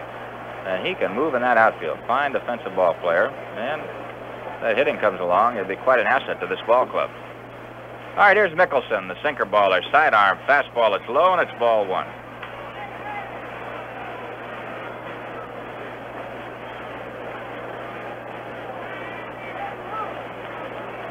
Mickelson checking Schmidt for the sign. The 1-0 pitch to Wynn is in there. Strike 1, 1-1. So here, the first game in the Astrodome from Houston, Texas. 47,876 paid customers here tonight. We got our first extra inning game. 1-1 pitch to Wynn is fouled at the plate. Count now 1 ball, 2 strikes. For those of you who may have just tuned in, Mantle started the scoring with the first home run ever in the Astrodome with a shot into the center field bleachers. That was in the top of the 6th. The Astros countered with their run in the bottom of the 6th, and that's the way it stood. We've had the President of the United States, Lyndon Johnson, here, Governor of Texas, John Connally, a lot of dignitaries. There's a curveball way outside to the center fielder, Wynn, 2-2. And this park is still full. A few people have drifted away, but those seats make it a relaxing way to enjoy a ball game. Beautiful plush seats all over the park. Wynn, a ground ball. Boyer can't get it off his glove. Kubek's a long throw, a jump throw. It's not in time. Well, if he'd have made that one, he'd have made them all. That ball caromed off Boyer's glove. Kubek, with a backhand lunge, got it, jumped in the air, and tried to throw to first, but Wynn moved down that line. So that'll go as a base hit for Jim Wynn, leading off the bottom of the 12th. That's his second hit of the night. He's now 2 for 5. First hit off Mickelson as he came on in this ball game. Now here's Bob Lillis. Here's a professional ball player. He knows what to do. A fine utility man. Not a great hitter, but he can bunt, he can run, and he knows the score. He takes outside on a pitch out, and it's ball 1. Boyer was practically on top of home plate breaking in. Pepitone on the move as well. Now Jim Busby giving the signs at third base. Lillis has it. Lillis, who began his pro career in the Dodger organization. He squares away and takes high and inside a fastball that tried to back him off the plate. 2-0 the count. Now, many managers will advocate that a pitcher bust a batter. When I say that, I mean try to get him right around those letters in the shoulder, a high fastball, because that's the toughest pitch to bunt. And that's what Mickelson tried to do, but he got it too far inside. All right, 2-0 the count. Wynn leading off first. Nobody out. Last of the 12th. 1-1 score. Lillis takes a fastball right down the middle, and it looked like he was taking all the way that time. So it's 2-1 now. That was the ball to bunt. Right around the knees for a strike. All right, Busby with more signs. Jimmy Adair coaches at first base for the Astros. Jimmy Wynn, fast man, moving off first. Mickelson sets and throws to first, and they almost got him at first base. Pepitone, moving back, had to handle a high throw from Mickelson and couldn't quite get his glove on the runner in time. Last of the 12th, 1-1 ball game. And there goes the runner. The pitch is fouled down the third base side on a hit-and-run play. So, We found out one thing tonight. Lum and Harris has changed the book. He's switched twice. Once he ran into a jam as the man hit into a double play, and tonight, again, he tried to switch. Jerry, there's no way in the world you could keep this statistic, but it would be one I'd really be interested in. How many times a manager will run when a situation warrants it? 2 balls and 1 strike. You got that catcher in the box. There's not much he can do. And, brother, if there was ever a manager's delight, that's the count. 2 and 1.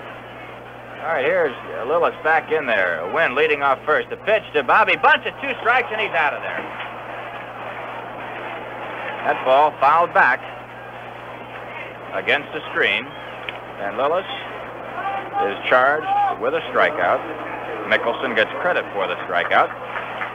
There's 1 away. Now here's Jim Wynn. And right now, Harris is in that dugout trying to wonder, when can I get a bunt?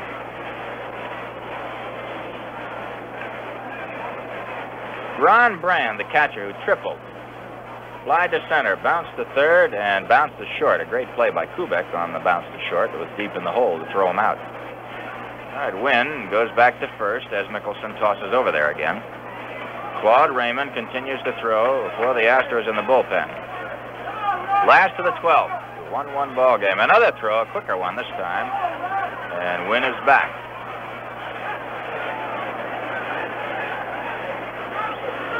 Jim Beecham coming on. He'll do some hitting here for the pitcher, Wodashek, as Brand fouls this one toward the Yankee dugout, and it bounces in there. And when I want to say you foul a ball toward a dugout around here, you got a lot of place to foul it. That's 120 feet. They got the bullpen and the dugout together in one fell swoop down the right and left field sides.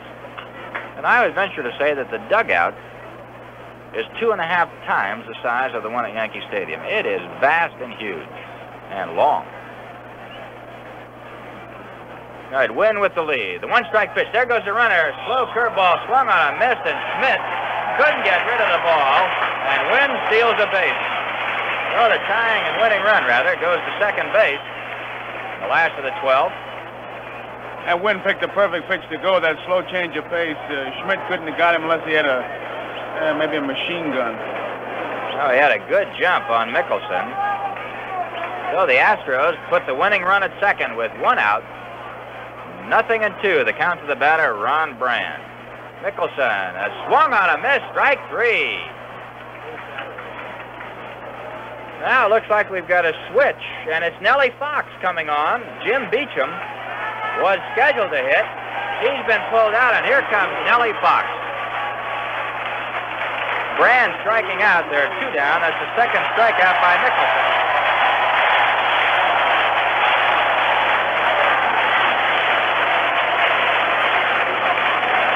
Well, Nellie Fox, who in a very short time has become a favorite here in Houston, steps up to the plate with a runner at second base, Jim Wynn, 2 down, 1-1 ball game, last of the 12th. Mickelson set, delivers. Fox swings and misses, strike 1. Good sinker. Fox batting for Wodashek.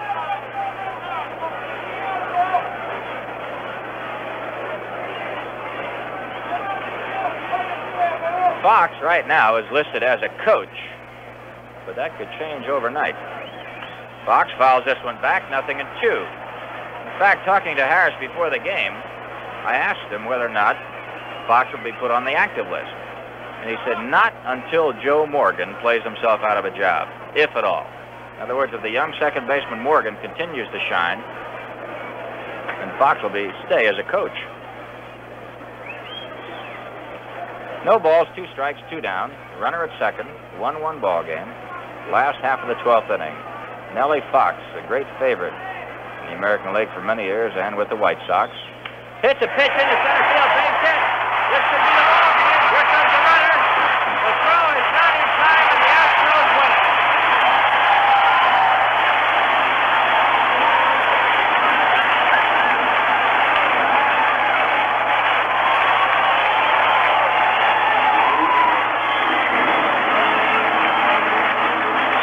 Well, there's celebration here at the Astrodome as the Astros win the first ball game ever played here by a score of 2-1. for the Astros here in the 12th inning. 2 out when the winning run scored. That, a single to center field by Nellie Fox, scoring Jim Wynn, who had opened the inning with an infield single. Then stole second base and came home behind the slicing single into center field off the bat of Nellie Fox. And right now we had a 1-minute workout on that giant scoreboard in center field. And ready to bring you up to date on the highlights of this first game in the Astrodome, all the totals. Here's Joe Garagiola. Joseph, take it away. Right, Jerry, a 2-1 victory, so the hometowners go home happy from the Astrodome here in Houston. A ball game, as we've talked about throughout the night, befitting this big debut of this magnificent Astrodome. And I tell you, a favorite, Nellie Fox did it for the hometown fans as he came through with a typical Nellie Fox base hit. A little looper in the center field. You could see when he got the 2 quick strikes, he was going to bear down and get a piece of it, and he sent it right back up the middle. This Houston ball club scored their 2 runs in typical fashion. I say typical because this is a ball club that does not have a lot of power, a lot of singles hitters in this lineup. The Yankees scored their 1 run on a home run by Mickey Mantle in the 6th inning, a tremendous shot off Dick Farrell into the center field seats. Then Houston came back in the 6th inning, a base on balls to Turk Farrell, and then there was an error, a ground ball hit by Morgan, and it put Farrell on at second base. Then Spangler beat out a bunt, so they had the bases loaded. The ball was not hit out of the infield, but they were there, bases loaded. And now Staub hit into a force play from Richardson to Kubek, and Farrell scored what was the tying run at that time. So they picked it up with the base on balls, the air, and good base running. And they broke the tie here with the stolen base figuring in the scoring. Wynn got a base hit. Kubek made a fine play as he backhanded the ball. Could not throw him out at first base. Wynn was safe and then stole second on a slow curveball. He picked the perfect pitch to go, and then Nellie Fox came through with the big base hit. A lot of fine defensive plays here tonight. Kubek was just outstanding as he roamed all over shortstop, and then it was a fine throw by Wynn to get John Blanchard at the plate.